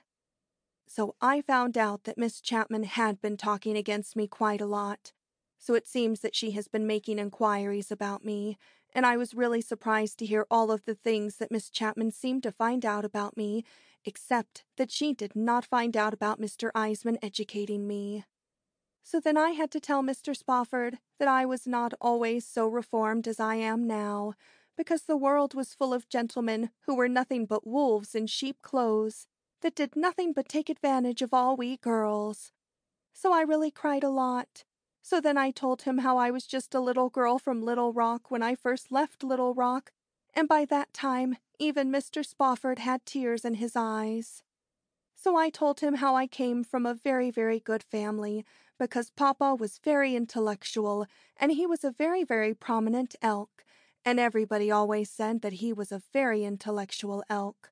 So I told Mr. Spofford that when I left Little Rock, I thought all of the gentlemen did not want to do anything but protect we girls, and by the time I found out that they did not want to protect us so much, it was too late. So then he cried quite a lot. So then I told him how I finally got reformed by reading all about him in the newspapers, and when I saw him in the Oriental Express, it really seemed to be nothing but the result of fate. So I told Mr. Spofford that I thought a girl was really more reformed if she knew what it was to be unreformed than if she was born reformed and never really knew that was the matter with her. So then Mr. Spofford reached over and he kissed me on the forehead in a way that was full of reverence, and he said I seemed to remind him quite a lot of a girl who got quite a write-up in the Bible who was called Magdalene.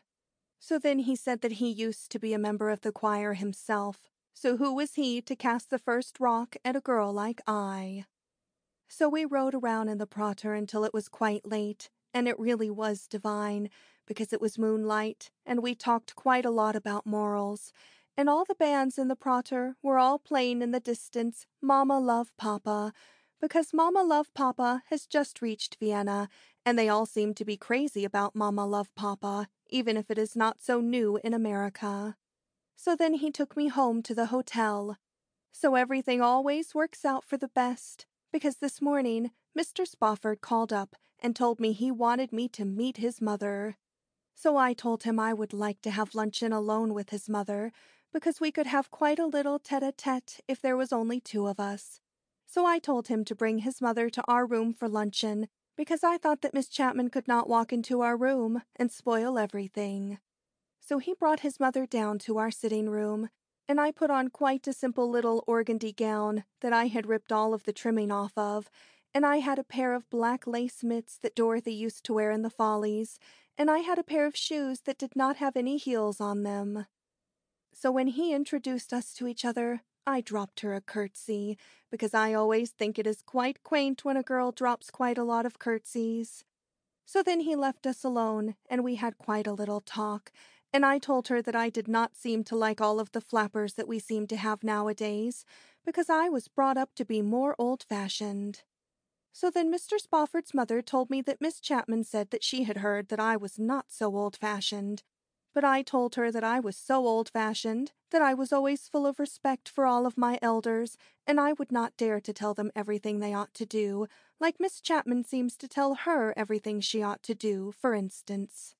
So then I ordered luncheon, and I thought some champagne would make her feel quite good for luncheon, so I asked her if she liked champagne. So she really likes champagne very, very much, but Miss Chapman thinks it is not so nice for a person to drink liquor. But I told her that I was a Christian Science, and all of we Christian Science seem to believe that there cannot really be any harm in anything, so how can there be any harm in a small-sized bottle of champagne? So she never seemed to look at it in that kind of a light before, because she said that Miss Chapman believed in Christian Science also, but what Miss Chapman believed about things that were good for you to drink seemed to apply more towards water. So then we had luncheon, and she began to feel very, very good. So I thought that we had better have another bottle of champagne, because I told her that I was such an ardent Christian Science that I did not believe there could be any harm in 2 bottles of champagne. So we had another bottle of champagne, and she became very intrigued about Christian Science, because she said that she really thought it was a better religion than Presbyterians. So she said Miss Chapman used to try to get her to use it on things, but Miss Chapman never seemed to have such a large-size grasp of the Christian Science religion as I seem to have. So then I told her that I thought Miss Chapman was jealous of her good looks. So then she said that that was true, because Miss Chapman would always make her wear hats that were made out of black horse's hair, because horse's hair does not weigh so much on a person's brain.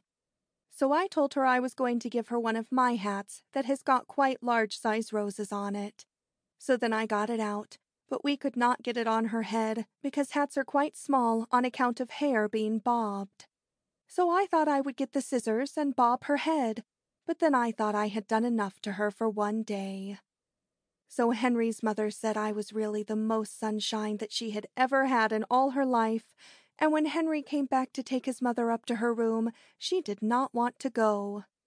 But after he got her away, he called me up on the telephone, and he was quite excited, and he said he wanted to ask me something that was very, very important.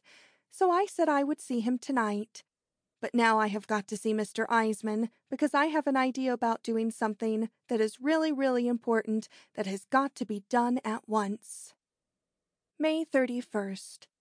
Well, I and Dorothy and Mr. Eisman are on a train going to a place called Budapest. So I did not see Henry again before I left, but I left him a letter, because I thought it would be a quite good thing if what he wanted to ask me he would have to write down, instead of asking me, and he could not write it to me if I was in the same city that he is in. So I told him in my letter that I had to leave in 5 minutes' time, because I found out that Dorothy was just on the verge of getting very unreformed, and if I did not get her away, all I had done for her would really go for nothing. So I told him to write down what he had to say to me and mail it to me at the Ritz Hotel in Budapest, because I always seem to believe in the old adage, say it in writing. So it was really very easy to get Mr. Eisman to leave Vienna, because yesterday he went out to see the button factory, but it seems that all of the people at the button factory were not at work, but they were giving a birthday party to some saint. So it seems that every time some saint has a birthday, they all stop work so they can give it a birthday party.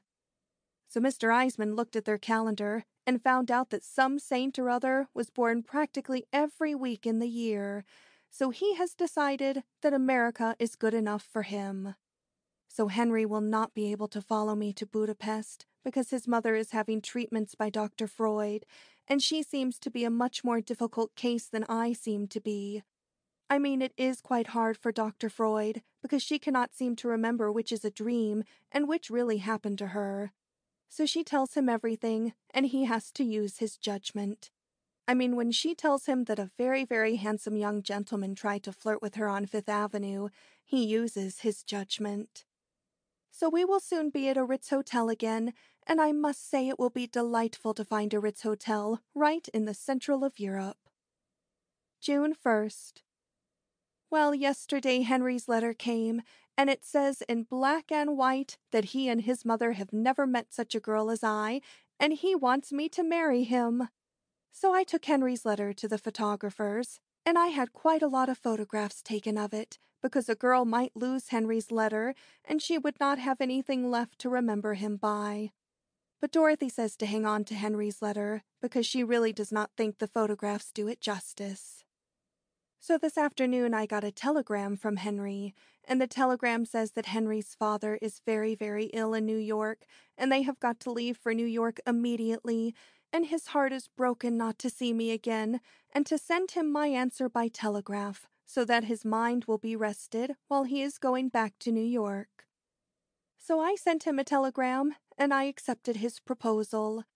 So tonight I got another telegram, and Henry says that he and his mother are very, very happy, and Henry's mother can hardly bear Miss Chapman anymore, and Henry says he hopes I will decide to come right back to New York and keep his mother quite a lot of company, because he thinks I can reform Dorothy more in New York anyway, where there is prohibition and nobody can get anything to drink. So now I have got to make up my mind whether I really want to marry Henry after all, because I know too much to get married to any gentleman like Henry without thinking it all over. Because Henry is the kind of a gentleman who gets on a girl's nerves quite a lot, and when a gentleman has nothing else to do but get on a girl's nerves, there really seems to be a limit to almost everything. Because when a gentleman has a business, he has an office, and he has to be there. But when a gentleman's business is only looking into other people's business, a gentleman is always on the verge of coming in and out of the house. And a girl could not really say that her own time was her own. And when Henry was not in and out of the house, his mother would always be in and out of the house, because she seems to think that I am so full of nothing but sunshine. So it is quite a problem, and I seem to be quite in a quandary, because it might really be better if Henry should happen to decide that he should not get married, and he should change his mind, and desert a girl, and then it would only be right if a girl should sue him for a breach of promise. But I really think whatever happens, that Dorothy and I had better get back to New York, so I will see if Mr. Eisman will send us back. I mean, I really do not think that Mr. Eisman will mind us going back, because if he does, I will start shopping again, and that always seems to bring him to terms. But all the time I am going back to New York, I will have to try to make up my mind one way or another, because we girls really cannot help it if we have ideals, and sometimes my mind seems to get to running on things that are romantic, and I seem to think that maybe there is some place in the world where there is a gentleman who knows how to look and act like Count Salm, and who has got money besides. And when a girl's mind gets to thinking about such a romantic thing, a girl's mind really does not seem to know whether to marry Henry or not. End of Chapter 5, Part 2.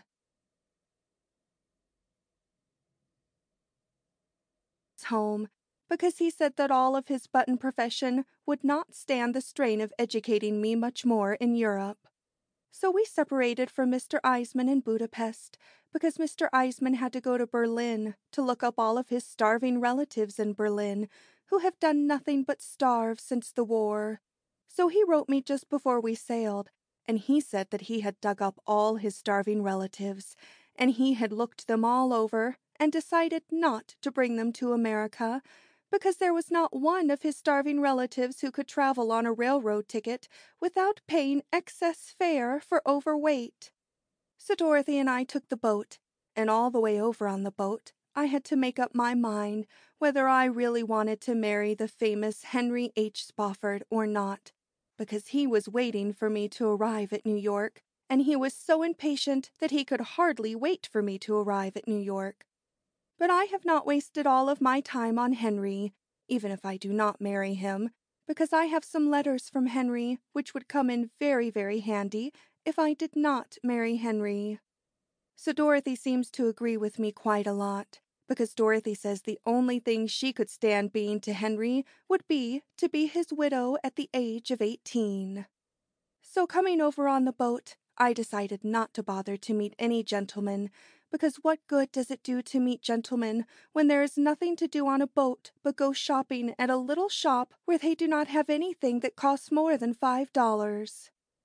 And besides, if I did meet any gentleman on the boat, he would want to see me off the boat, and then we would bump into Henry. But then I heard that there was a gentleman on the boat who was quite a dealer in unset diamonds from a town called Amsterdam. So I met the gentleman, and we went around together quite a lot. But we had quite a quarrel the night before we landed, so I did not even bother to look at him when I came down the gangplank, and I put the unset diamonds in my handbag so I did not have to declare them at customs. So Henry was waiting for me at the customs, because he had come up from Pennsylvania to meet me, because their country estate is at Pennsylvania, and Henry's father is very, very ill at Pennsylvania, so Henry has to stay there practically all of the time. So all of the reporters were at the customs, and they all heard about how Henry and I were engaged to one another, and they wanted to know what I was before I became engaged to Henry. So I told them that I was nothing but a society girl from Little Rock, Arkansas. So then I became quite angry with Dorothy, because one of the reporters asked Dorothy when I made my debut in society at Little Rock, and Dorothy said I made my debut at the Elks Annual Street Fair and Carnival at the age of 15. I mean, Dorothy never overlooks any chance to be unrefined, even when she is talking to literary gentlemen like reporters. So Henry brought me to the apartment in his Rolls Royce, and while we were coming to the apartment, he said he wanted to give me my engagement ring, and I really became all thrills. So he said that he had gone to Cartier's, and he had looked over all the engagement rings in Cartier's, and after he had looked them all over, he had decided that they were not half good enough for me. So then he took a box out of his pocket, and I really became intrigued. So then Henry said that when he looked at all of those large-sized diamonds, he really felt that they did not have any sentiment, so he was going to give me his class ring from Amherst College instead. So then I looked at him and looked at him, but I am too full of self-control to say anything at this stage of the game, so I said it was really very sweet of him to be so full of nothing but sentiment. So then Henry said that he would have to go back to Pennsylvania to talk to his father about us getting married, because his father has really got his heart set on us not getting married. So I told Henry that perhaps if I would meet his father, I would win him over, because I always seem to win gentlemen over. But Henry says that that is just the trouble, because some girl is always winning his father over, and they hardly dare to let him go out of their sight, and they hardly dare to let him go to church alone, because the last time he went to church alone, some girl won him over on the street corner, and he arrived back home with all of his pocket money gone, and they could not believe him when he said that he had put it in the plate, because he has not put more than a dime in the plate for the last 50 years. So it seems that the real reason why his father does not want Henry to marry me is because his father says that Henry always has all of the fun, and every time Henry's father wants to have some fun of his own, Henry always stops him, and Henry will not even let him be sick at a hospital where he could have some fun of his own. But he keeps him at home where he has to have a nurse Henry picked out for him, who is a male nurse. So all of his objections seem to be nothing but the spirit of reciprocity. But Henry says that all his objections cannot last much longer, because he is nearly 90 years of age after all, and nature must take its course sooner or later. So Dorothy says what a fool I am to waste my time on Henry, when I might manage to meet Henry's father, and the whole thing would be over in a few months, and I would practically own the state of Pennsylvania. But I do not think I ought to take Dorothy's advice, because Henry's father is watched like a hawk, and Henry himself is his power of attorney, so no good could really come of it after all. And after all, why should I listen to the advice of a girl like Dorothy, who traveled all over Europe, and all she came home with was a bangle? So Henry spent the evening at the apartment, and then he had to go back to Pennsylvania to be there Thursday morning, because every Thursday morning he belongs to a society who does nothing but censure all of the photo plays. So they cut out all of the pieces of all the photo plays that show things that are too risque, that people ought not to look at. So then they put all of the risque pieces together, and they run them over and over again. So it would really be quite a hard thing to drag Henry away from one of his Thursday mornings, and he can hardly wait from one Thursday morning to another, because he really does not seem to enjoy anything so much as censuring photo plays. And after a photo play has once been censured, he seems to lose all of his interest in it. So after Henry left, I held quite a conversation with Lulu, who is my maid, and who looked out for my apartment while I was away. So Lulu really thinks I ought to marry Mr. Spofford after all, because Lulu says that she kept studying Mr. Spofford all of the time she was unpacking my trunks, and Lulu says she is sure that any time I feel as if I had to get away from Mr. Spofford, I could just set him down on the floor and give him a packet of risque French postcards to censure and stay away as long as I like. So Henry is going to arrange for me to come down to Pennsylvania for a weekend and meet all of his family. But if all of Henry's family are as full of reforms as Henry seems to be, it will be quite an ordeal, even for a girl like I. June 15th. Yesterday morning was quite an ordeal for a refined girl, because all of the newspapers all printed the story of how Henry and I are engaged to one another, but they all seemed to leave out the part about me being a society girl, except one newspaper, and that was the newspaper that quoted what Dorothy said about me being a debutante at the Elks Carnival. So I called up Dorothy at the Ritz, and I told Dorothy that a girl like she ought to keep her mouth closed in the presence of reporters. So it seems that quite a lot of reporters kept calling Dorothy up. But Dorothy said she did not say anything to any of them, except one reporter asked her what I used for money, and she told him buttons.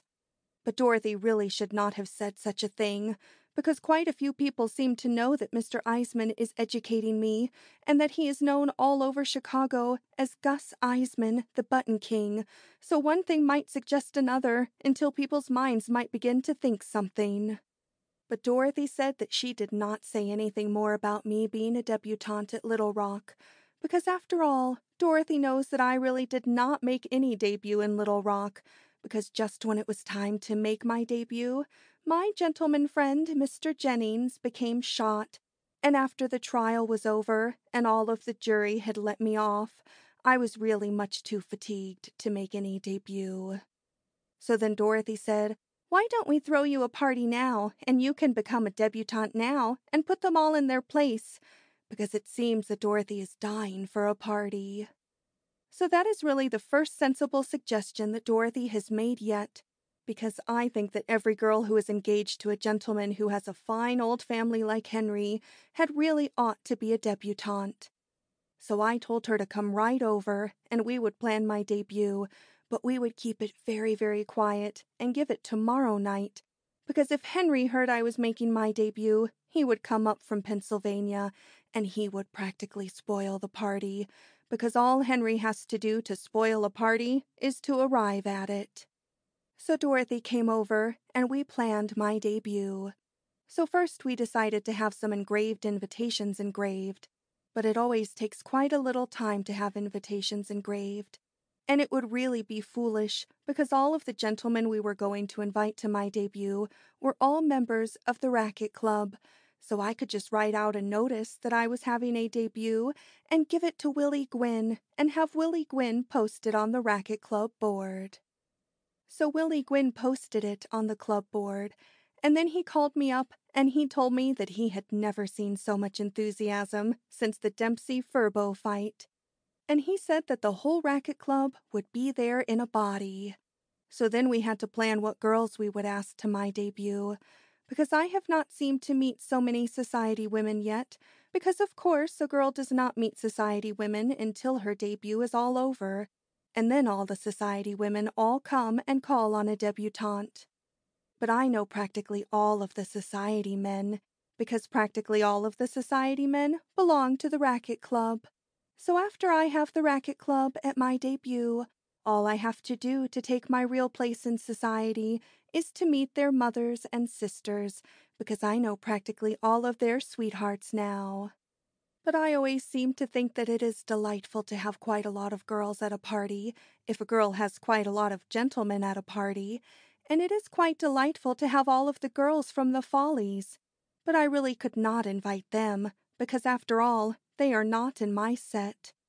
So then I thought it all over, and I thought that even if it was not etiquette to invite them to a party, it really would be etiquette to hire them to come to a party and be entertainers.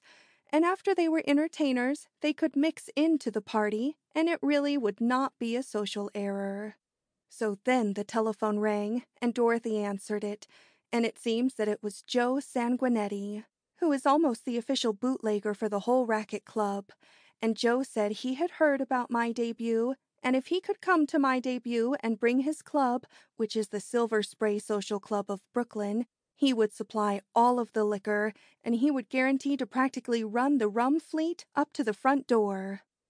So Dorothy told him he could come, and she hung up the telephone before she told me his proposition, and I became quite angry with Dorothy, because after all, the Silver Spray Social Club is not even mentioned in the social register, and it has no place at a girl's debut. But Dorothy said by the time the party got into swing, anyone would have to be a genius if he could tell whether he belonged to the Racket Club, the Silver Spray Social Club, or the Knights of Pythias. But I really was almost sorry that I asked Dorothy to help plan my debut, except that Dorothy is very good to have at a party if the police come in, because Dorothy always knows how to manage the police, and I never knew a policeman yet who did not finish up by being madly in love with Dorothy. So then Dorothy called up all of the reporters on all of the newspapers and invited them all to my debut so they could see it with their own eyes.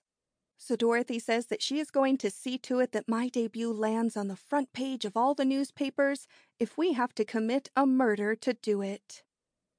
June 19th. Well, it has been 3 days since my debut party started, but I finally got tired and left the party last night and went to bed because I always seem to lose all of my interest in a party after a few days. But Dorothy never loses her interest in a party, and when I woke up this morning, Dorothy was just saying goodbye to some of the guests. I mean, Dorothy seems to have quite a lot of vitality, because the last guests of the party were guests we picked up when the party went to take a swim at Long Beach the day before yesterday, and they were practically fresh. But Dorothy had gone clear through the party from beginning to end without even stopping to take a Turkish bath, as most of the gentlemen had to do. So my debut has really been very novel, because quite a lot of the guests who finished up at my debut were not the same guests that started out at it, and it is really quite novel for a girl to have so many different kinds of gentlemen at her debut. So it has really been a very great success, because all of the newspapers have quite a lot of write-ups about my debut, and I really feel quite proud when I saw the front page of the Daily Views, and it said in large-size headlines, "Lorelei's debut, a wow." And Zits Weekly came right out and said that if this party marks my entrance into society, they only hope that they can live to see what I will spring once I have overcome my debutante reserve and taken my place in the world. So I really had to apologize to Dorothy about asking Joe Sanguinetti to my debut, because it was wonderful the way he got all of the liquor to the party, and he more than kept his word. I mean, he had his bootleggers run up from the wharf in taxis right to the apartment, and the only trouble he had was once the bootleggers delivered the liquor, he could not get them to leave the party. So finally, there was quite a little quarrel because Willie Gwynn claimed that Joe's bootleggers were snubbing the members of his club because they would not let the boys from the racket club sing in their quartet. But Joe's bootleggers said that the racket club boys wanted to sing songs that were unrefined, while they wanted to sing songs about mother. So then everybody started to take sides, but the girls from the Follies were all with Joe's bootleggers from the start, because practically all we girls were listening to them with tears streaming from our eyes. So that made the racket club jealous, and one thing led to another, until somebody rang for an ambulance, and then the police came in. So Dorothy, as usual, won over all of the police. So it seems that the police all have orders from Judge Schultzmeyer, who is the famous judge who tries all of the prohibition cases, that any time they break into a party that looks like it was going to be a good party, to call him up no matter what time of the day or night it is, because Judge Schultzmeyer dearly loves a party. So the police called up Judge Schultzmeyer, and he was down in less than no time. So during the party, both Joe Sanguinetti and Judge Schultzmeyer fell madly in love with Dorothy. So Joe and the judge had quite a little quarrel, and the judge told Joe that if his stuff was fit to drink, he would set the law after him and confiscate it. But his stuff was not worth the while of any gentleman to confiscate who had any respect for his stomach, and he would not lower himself to confiscate it. So about 9 o'clock in the morning, Judge Schultzmeyer had to leave the party and go to court to try all of the criminals who break all of the laws. So he had to leave Dorothy and Joe together, and he was very, very angry. And I really felt quite sorry for any person who went up before Judge Schultzmeyer that morning, because he gave everybody 90 days and was back at the party by 12 o'clock. So then he stuck to the party until we were all going down to Long Beach to take a swim day before yesterday, when he seemed to become unconscious, so we dropped him off at a sanatorium in Garden City. So my debut party was really the greatest success of the social season, because the second night of my debut party was the night when Willie Gwynn's sister was having a dance at the Gwynn Estate on Long Island, and Willie Gwynn said that all of the eligible gentlemen in New York were conspicuous by their absence at his sister's party, because they were all at my party. So it seems as if I am really going to be quite a famous hostess, if I can just bring my mind to the point of being Mrs. Henry Spofford, Jr. Well, Henry called up this morning, and Henry said he had finally got his father's mind so that he thought it was safe for me to meet him, and he was coming up to get me this afternoon so that I can meet his family and see his famous old historical home at Pennsylvania. So then he asked about my debut party, which some of the Philadelphia papers seemed to mention. But I told him that my debut was really not so much planned as it was spontaneous, and I did not have the heart to call him up at a moment's notice and take him away from his father at such a time for reasons which were nothing but social. So now I am getting ready to visit Henry's family, and I feel as if my whole future depends on it. Because if I cannot stand Henry's family any more than I can stand Henry, the whole thing will probably come to an end in the law court. June 21st. Well, I am now spending the weekend with Henry's family at his old family manor outside of Pennsylvania, and I am beginning to think after all that there is something else in the world besides family. And I am beginning to think that family life is only fit for those who can stand it. For instance, they always seem to get up very early in Henry's family. I mean, it really is not so bad to get up early when there is something to get up early about. But when a girl gets up early and there is nothing to get up early about, it really begins to seem as if there was no sense to it. So yesterday we all got up early, and that was when I met all of Henry's family, because Henry and I motored down to Pennsylvania, and everybody was in bed when we arrived, because it was after 9 o'clock. So in the morning, Henry's mother came to my room to get me up in time for breakfast, because Henry's mother is very, very fond of me, and she always wants to copy all of my gowns. and so she always loves to look through all of my things to see what I have got. So she found a box of liqueur candies that are full of liqueurs, and she was really very delighted. So I finally got dressed, and she threw the empty box away, and I helped her downstairs to the dining room. So Henry was waiting in the dining room with his sister, and that was when I met his sister. So it seems that Henry's sister has never been the same since the war, because she never had a man's collar and a necktie until she drove an ambulance in the war, and now they cannot get her to take them off. Because ever since the armistice, Henry's sister seems to have the idea that regular women's clothes are effeminate. So Henry's sister seems to think of nothing but either horses or automobiles, and when she is not in a garage, the only other place she is happy is in a stable. I mean, she really pays very little attention to all of her family, and she seems to pay less attention to Henry than anybody else, because she seems to have the idea that Henry's brains are not so virile. So then we all waited for Henry's father to come in so that he could read the Bible out loud before breakfast. So then something happened that really was a miracle, because it seems that Henry's father has practically lived in a wheelchair for months and months, and his male nurse has to wheel him everywhere. So his male nurse wheeled him into the dining room in his wheelchair, and Henry said, "Father, this is going to be your little daughter-in-law." And Henry's father took one good look at me and got right out of his wheelchair and walked. So then everybody was very, very surprised. But Henry was not so surprised, because Henry knows his father like a book. So then they all tried to calm his father down, and his father tried to read out of the Bible, but he could hardly keep his mind on the Bible, and he could hardly eat a bite, because when a gentleman is as feeble as Henry's father is, he cannot keep one eye on a girl and the other on his cereal and cream without coming to grief.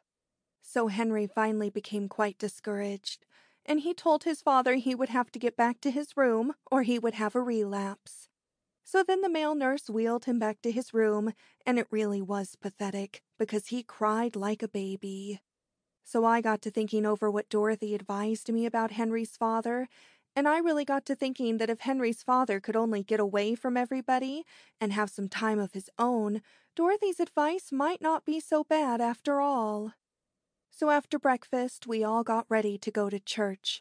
But Henry's sister does not go to church, because Henry's sister always likes to spend every Sunday in the garage, taking their Ford farm truck apart and putting it back together again. And Henry says that what the war did to a girl like his sister is really worse than the war itself. So then Henry and his mother and I all went to church.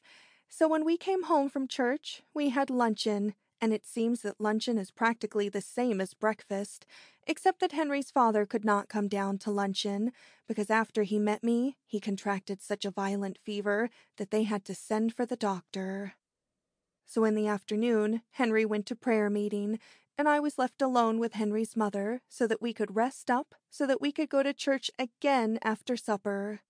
So Henry's mother thinks I am nothing but sunshine, and she will hardly let me get out of her sight, because she hates to be by herself, because when she is by herself, her brains hardly seem to work at all. So she loves to try on all of my hats, and she loves to tell me how all the boys in the choir can hardly seem to take any more relapses. So I sat in my drawing room on the train, and I decided that the time had come to get rid of Henry at any cost. So I decided that the thing that discourages gentlemen more than anything else is shopping. Because even Mr. Eisman, who is practically born for we girls to shop on, and who knows just what to expect, often gets quite discouraged over all of my shopping. So I decided I would get to New York, and I would go to Cartier's and run up quite a large bill on Henry's credit. Because after all, our engagement has been announced in all of the newspapers, and Henry's credit is really my credit. So while I was thinking it all over, there was a knock on the drawing-room door. So I told him to come in, and it was a gentleman who said he had seen me quite a lot in New York, and he had always wanted to have an introduction to me, because we had quite a lot of friends who were common. So then he gave me his card, and his name was on his card, and it was Mr. Gilbertson Montrose, and his profession is a scenario writer. So then I asked him to sit down, and we held a literary conversation. So I really feel as if yesterday was a turning point in my life, because at last I have met a gentleman who is not only an artist, but who has got brains besides.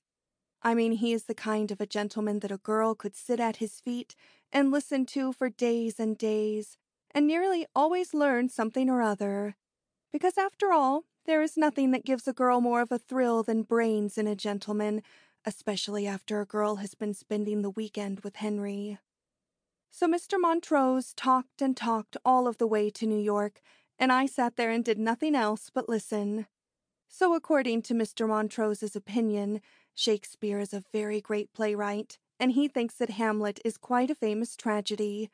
And as far as novels are concerned, he believes that everybody had ought to read Dickens. And when we got on the subject of poetry, he recited The Shooting of Dan McGrew until you could almost hear the gun go off. And then I asked Mr. Montrose to tell me all about himself. So it seems that Mr. Montrose was on his way home from Washington, D.C., where he went to see the Bulgarian ambassador to see if he could get Bulgaria to finance a scenario he has written, which is a great historical subject, which is founded on the sex life of Dolly Madison. So it seems that Mr. Montrose has met quite a lot of Bulgarians in a Bulgarian restaurant on Lexington Avenue, and that was what gave him the idea to get the money from Bulgaria. Because Mr. Montrose said that he could fill his scenario full of Bulgarian propaganda, and he told the Bulgarian ambassador that every time he realized how ignorant all of the American film fans were on the subject of Bulgaria, it made him flinch. So I told Mr. Montrose that it made me feel very, very small to talk to a gentleman like he, who knew so much about Bulgaria, because practically all I knew about Bulgaria was Zulak. So Mr. Montrose said that the Bulgarian ambassador did not seem to think that Dolly Madison had so much about her that was pertinent to present-day Bulgaria. But Mr. Montrose explained to him that that was because he knew practically nothing about dramatic construction. Because Mr. Montrose said he could fix his scenario so that Dolly Madison would have one lover who was a Bulgarian who wanted to marry her. So then Dolly Madison would get to wondering what her great-great-grandchildren would be like if she married a Bulgarian, and then she could sit down and have a vision of Bulgaria in 1925. So that was when Mr. Montrose would take a trip to Bulgaria to photograph the vision. But the Bulgarian ambassador turned down the whole proposition, but he gave Mr. Montrose quite a large-sized bottle of the Bulgarian national drink.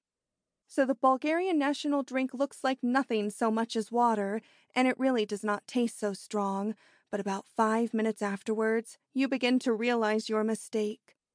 But I thought to myself that if realizing my mistake could make me forget what I went through in Pennsylvania, I really owed it to myself to forget everything.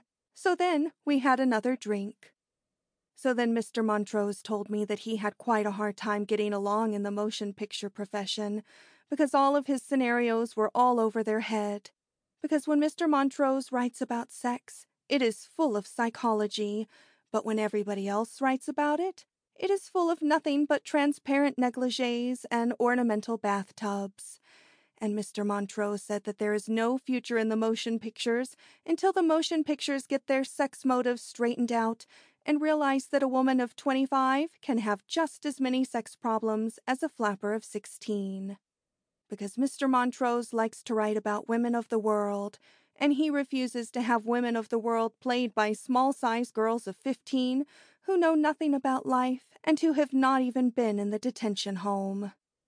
So we arrived in New York before we realized it, and I got to thinking how the same trip with Henry and his Rolls-Royce seemed like about 24 hours, and that was what gave me the idea that money was not everything, because after all, it is only brains that count.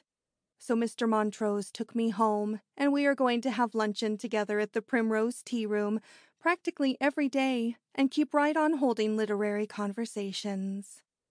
So then I had to figure out how to get rid of Henry, and at the same time not do anything that would make me any trouble later.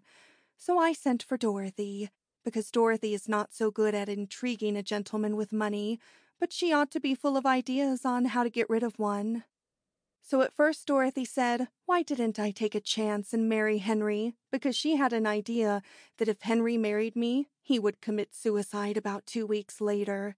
But I told her about my plan to do quite a lot of shopping, and I told her that I would send for Henry, and I would manage it, so that I would not be in the apartment when he came, but she could be there and start a conversation with him, and she could tell him about all of my shopping and how extravagant I seemed to be, and he would be in the poorhouse in less than a year if he married me.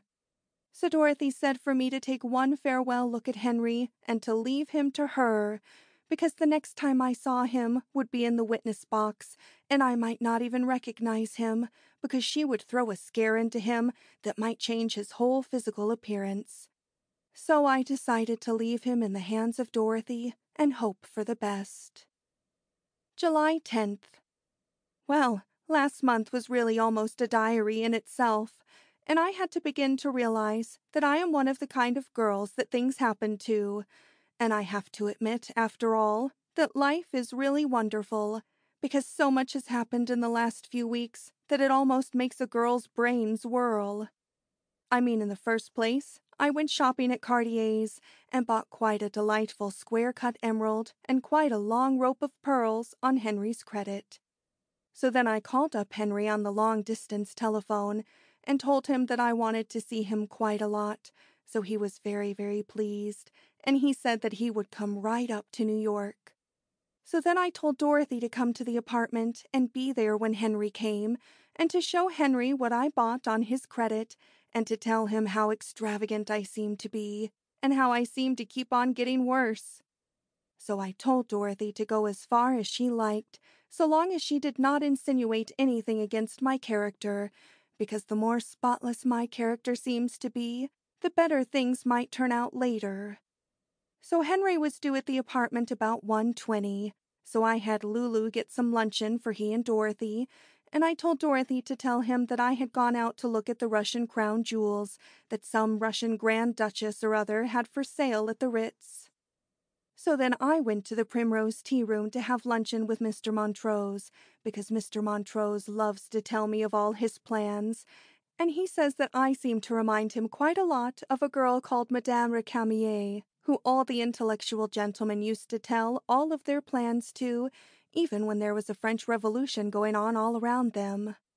So Mr. Montrose and I had a delicious luncheon, except that I never seem to notice what I am eating when I am with Mr. Montrose, because when Mr. Montrose talks, a girl wants to do nothing but listen.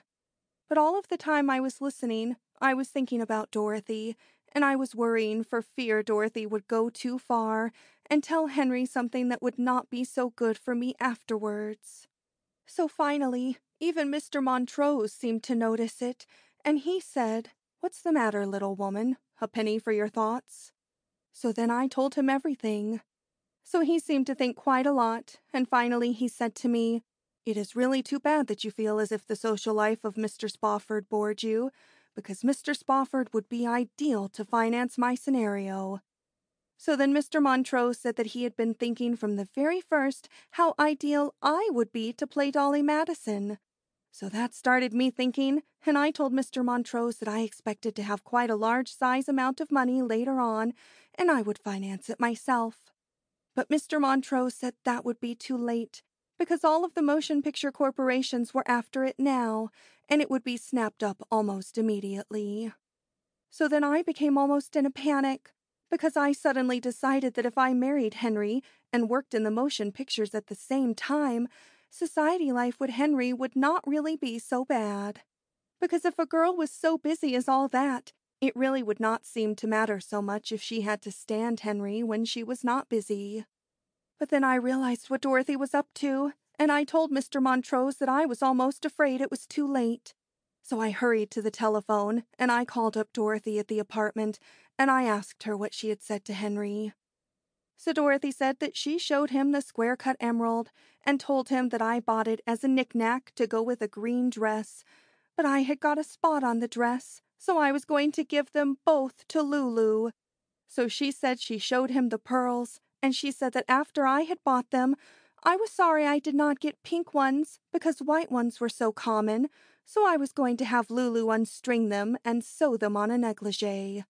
So then she told him she was rather sorry I meant to buy the Russian crown jewels, because she had a feeling they were unlucky, but that I had said to her that if I found out they were, I would toss them over my left shoulder into the Hudson River some night when there was a new moon, and it would take away the curse. So then she said that Henry began to get restless.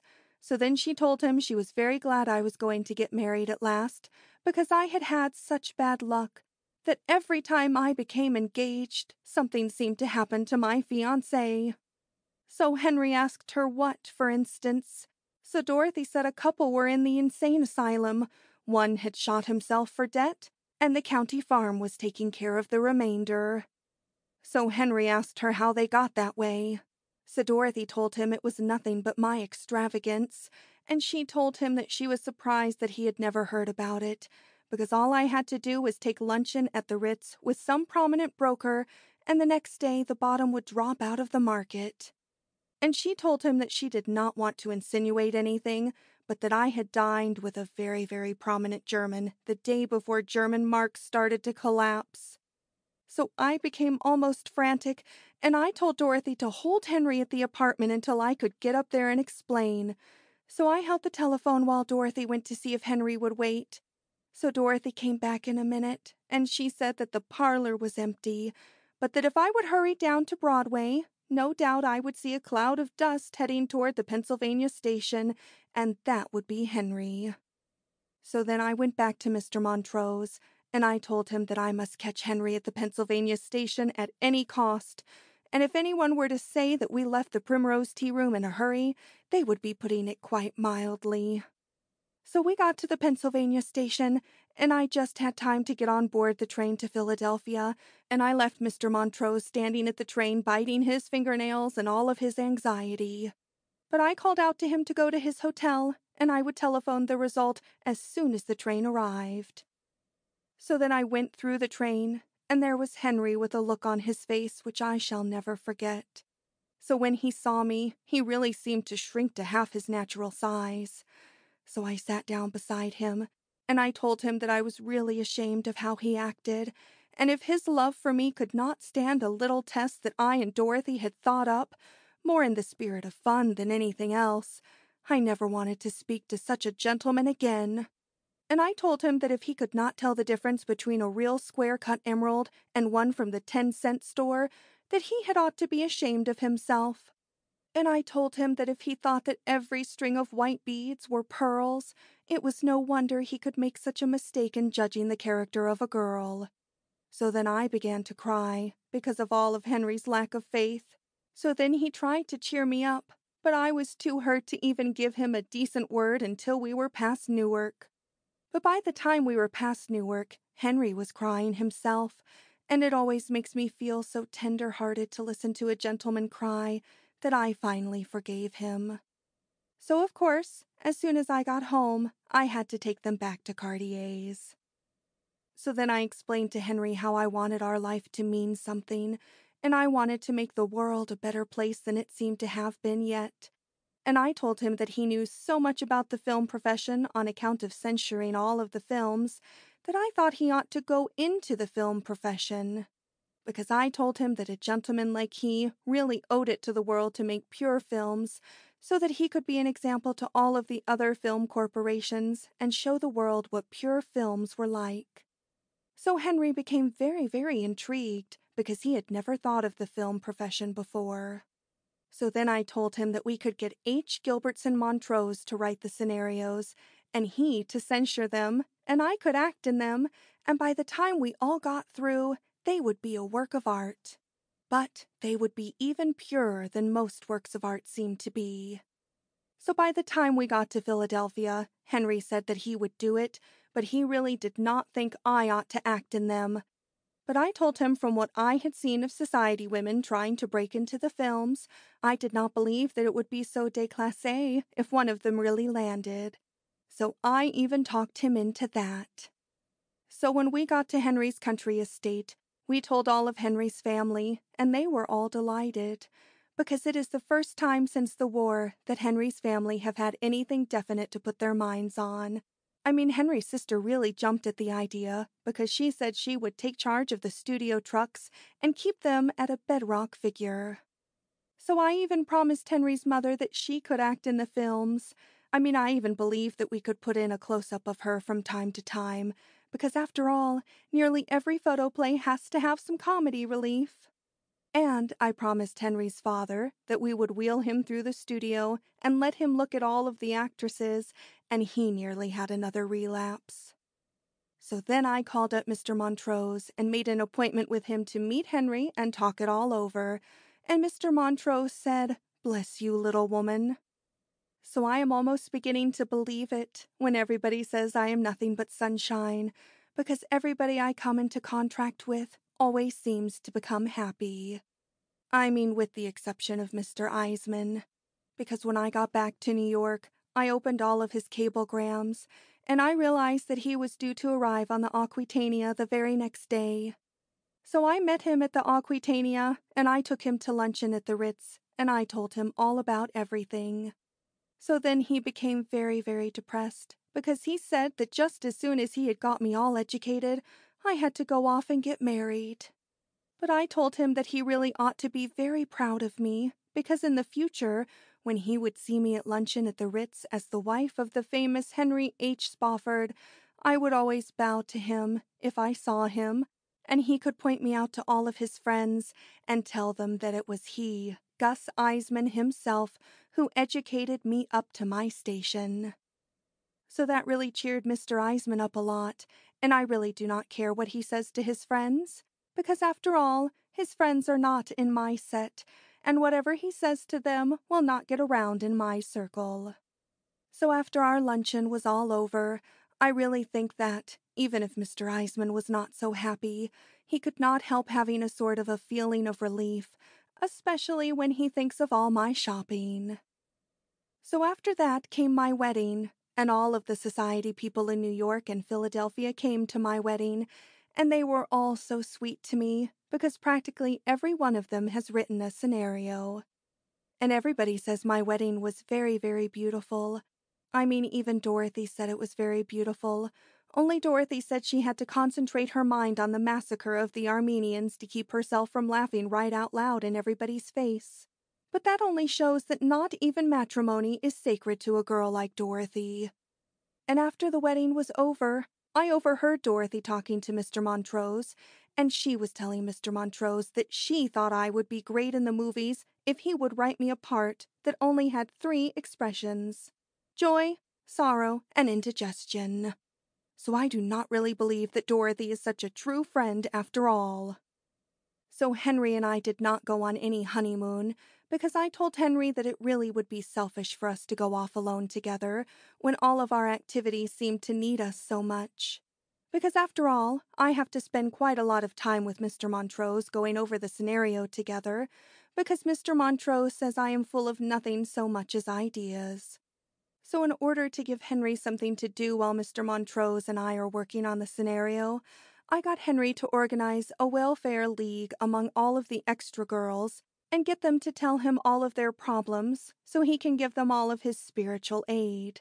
And it has really been a very, very great success, because there is not much work going on at the other studios at present, so all of the extra girls have nothing better to do, and they all know that Henry will not give them a job at our studio unless they belong.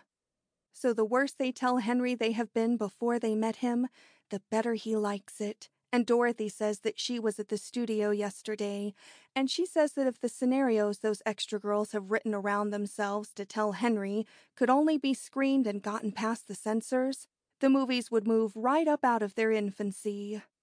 So Henry says that I have opened up a whole new world for him, and he has never been so happy in his life. And it really seems as if everyone I know has never been so happy in their lives, because I make Henry let his father come to the studio every day, because after all, every studio has to have somebody who seems to be a pest, and in our case, it might as well be Henry's father. So I have given orders to all of the electricians not to drop any lights on him, but to let him have a good time, because after all, it is the first one he has had.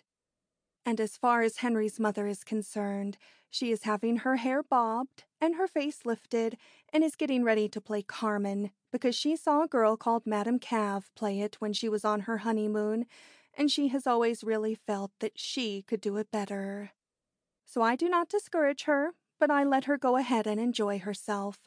But I am not going to bother to speak to the electricians about Henry's mother.